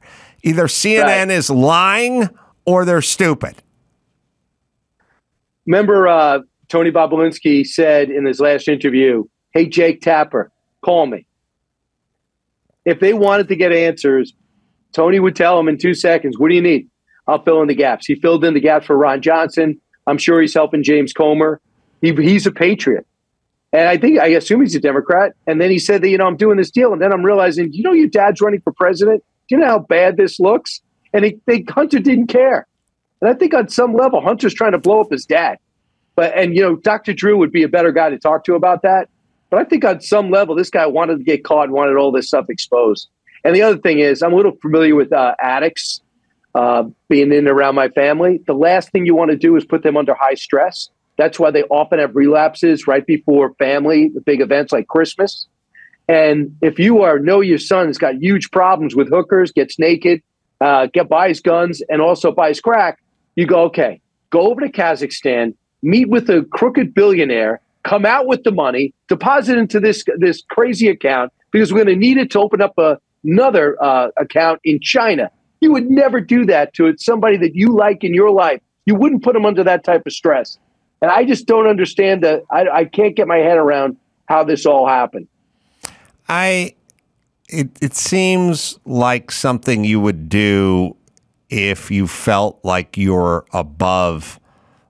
I don't want to say above the law because it gets trotted out too much. But if you just thought it's like if you lived in a town in the 50s and you knew the sheriff and you knew the mayor and you knew every foot patrolman in that town, and I would say to you, "Come on, Kilmeade, let's go into this movie theater and watch a movie." And you'd go, "But it's closed." I'd go, "We'll just break in and watch a movie." And you'd go, "We're going to get arrested." And I'd go, Don't worry about it. Don't worry about it." I think that's kind of the way Joe Biden felt. I just felt like he was so connected and so entrenched in this system and knew so many and knew that CNN and all the LA Times and New York Times were going to go for him. But Adam, he is right. No, he is right. Because the FBI covered for him, the IRS covered for him, the judiciary, the Justice Department covered for him. They all covered for him. Right. No, but they never thought they were all getting in trouble because of it. He's not wrong to think the way he thought. That's why he did. So, people go, why would he do it? Or wouldn't he be scared? You wouldn't. It's just like the small town in the 50s where he knew the sheriff and the mayor. Like, no, I wouldn't be scared. The guy's a friend of mine, or he's on my payroll, or I got a bunch of shit on him. Yeah. So he's not going to do anything. Yeah. I know. That's what he thought. And now that they don't really need him anymore, and maybe he's a liability even, they're not going to run cover for him anymore. The only thing that they didn't plan is the incompetence of Kamala Harris. Yes. Kamala Harris. And that's the thing that's screwing him up. Who's going to be the one to say, Kamala, you're out? Let's bring in that white guy, Gavin Newsom, because we know we're all about equity. And all of a sudden, that's not going to work. Could that work? That would be crazy. Number one, she probably wouldn't step aside. What does she care? No, I'm next. Right. And then Joe Biden's got to step aside. So the only thing they didn't plan on, they don't have, let's say, this Governor Beshear in Kentucky. Seems like a good guy. I don't know if he's going to win or not. But he's pretty much a moderate from Kentucky. Like a reasonable guy. If he was ever Joe Biden's running mate, Joe Biden would have been out already. He would have been gone. Right. But they just keep looking at her, and it's a horror show. She did that, back in the day, Letterman was on at 11:30, and they were going to put Jon Stewart on at 12:30. This is years and years ago. And Jon Stewart was 30, fresh, good looking, and funny. And Letterman was like, I don't think so. I don't want this guy at 12:30. Every time I have to renegotiate a contract, I don't want to have to think about them going, we could get this Jon Stewart kid. The kids love him. He'll do it for a third of the price. So he put Craig Kilborn in there, who is the Kamala Harris of late night hosts. And in a way, it's kind of diabolical. It's like, if you had someone who was kick-ass, competent, and sharp-tongued and sharp-witted, holding pressers, taking care of business, and they were behind you, he'd probably be gone by now. But she managed to make the one person who was less competent than he his vice president. back to equity. I promise it'll be a woman, and I promise it'll be a woman of color. Right. Goodbye, Elizabeth Warren. Goodbye, Governor Whitmer. People that were conversant, whatever you think of them, they definitely understand the policies. Well, I actually don't know about Whitmer, but Elizabeth Warren does. Right. Even though you probably don't agree with them, nobody doubts her competence. Right. She would have been fine. She would have probably taken over by now. Yeah. No doubt about it. But he put himself into a corner, and that's what happens. I just saw this thing by Victor Davis Hanson. He was just talking the other day. He said that at Stanford, they were bragging that only 22% of their admissions into the law school were white. Okay. And their engineering school were white. They were bragging about it. They also said that they don't really count SATs. They talked about diversity. And then they went up to some CEOs in Silicon Valley and they just said, who do you look to hire? They go, we don't look to hire Stanford people. Right. Not anymore. Right. Because we know they're not hiring on America. They want the best people. Right. Yeah. One day we'll do a separate pod on this diversity hire stuff and how it's just set the movement back. It does so much damage and it's so insane. And the fact that we cheer it on is the most insane part. Let me give you a plug, Brian Kilmeade. Teddy and Booker T, how two American icons blazed a path for racial equality. There you go. And Brian always writes a kick-ass book. 6 times New York Times bestseller list. You can't go wrong. Hope we can talk. Website, Brian Kilmeade, KILMEADE.com is where you go. Always great. And the only thing I think it fits with the only thing that fits with what we're talking about, a lot of it, is that he was a guy born in a segregated South who was a slave until he was 9. He ends up being one of the most respected people and greatest educators in American history. He could walk into Ireland or Germany or Scotland or Britain and be famous, and he would not make excuses. If people didn't like him because of his race, he'd outwork you. When people went to his school, they'd have to learn a trade just like you did, and they'd learn academics. And he says, if white people aren't ready to hire you, you have to be invaluable. He would not let anybody make any excuses. And that's a message a lot of people don't want in this country. And that's why I have Mike Rowe on the back of the book. I go, Mike, he's all about blue-collar jobs. Be ready for a white-collar job, but be prepared to do a blue-collar job. You're never going to be out of work. And I just thought when this guy makes his life, when he was born a slave, literally no shoes until he was 10 years old, slept on the floor, I don't think we have any excuses. And get this, Adam, he loved the country. Yeah. Booker T and had a great backup band, the MGs, as well. Sung that and song. A really good wrestler. Green Onion. Thanks, Brian. Always great getting caught up, and I hope I'll see you soon in New York. Absolutely, Adam. I look forward to seeing you again.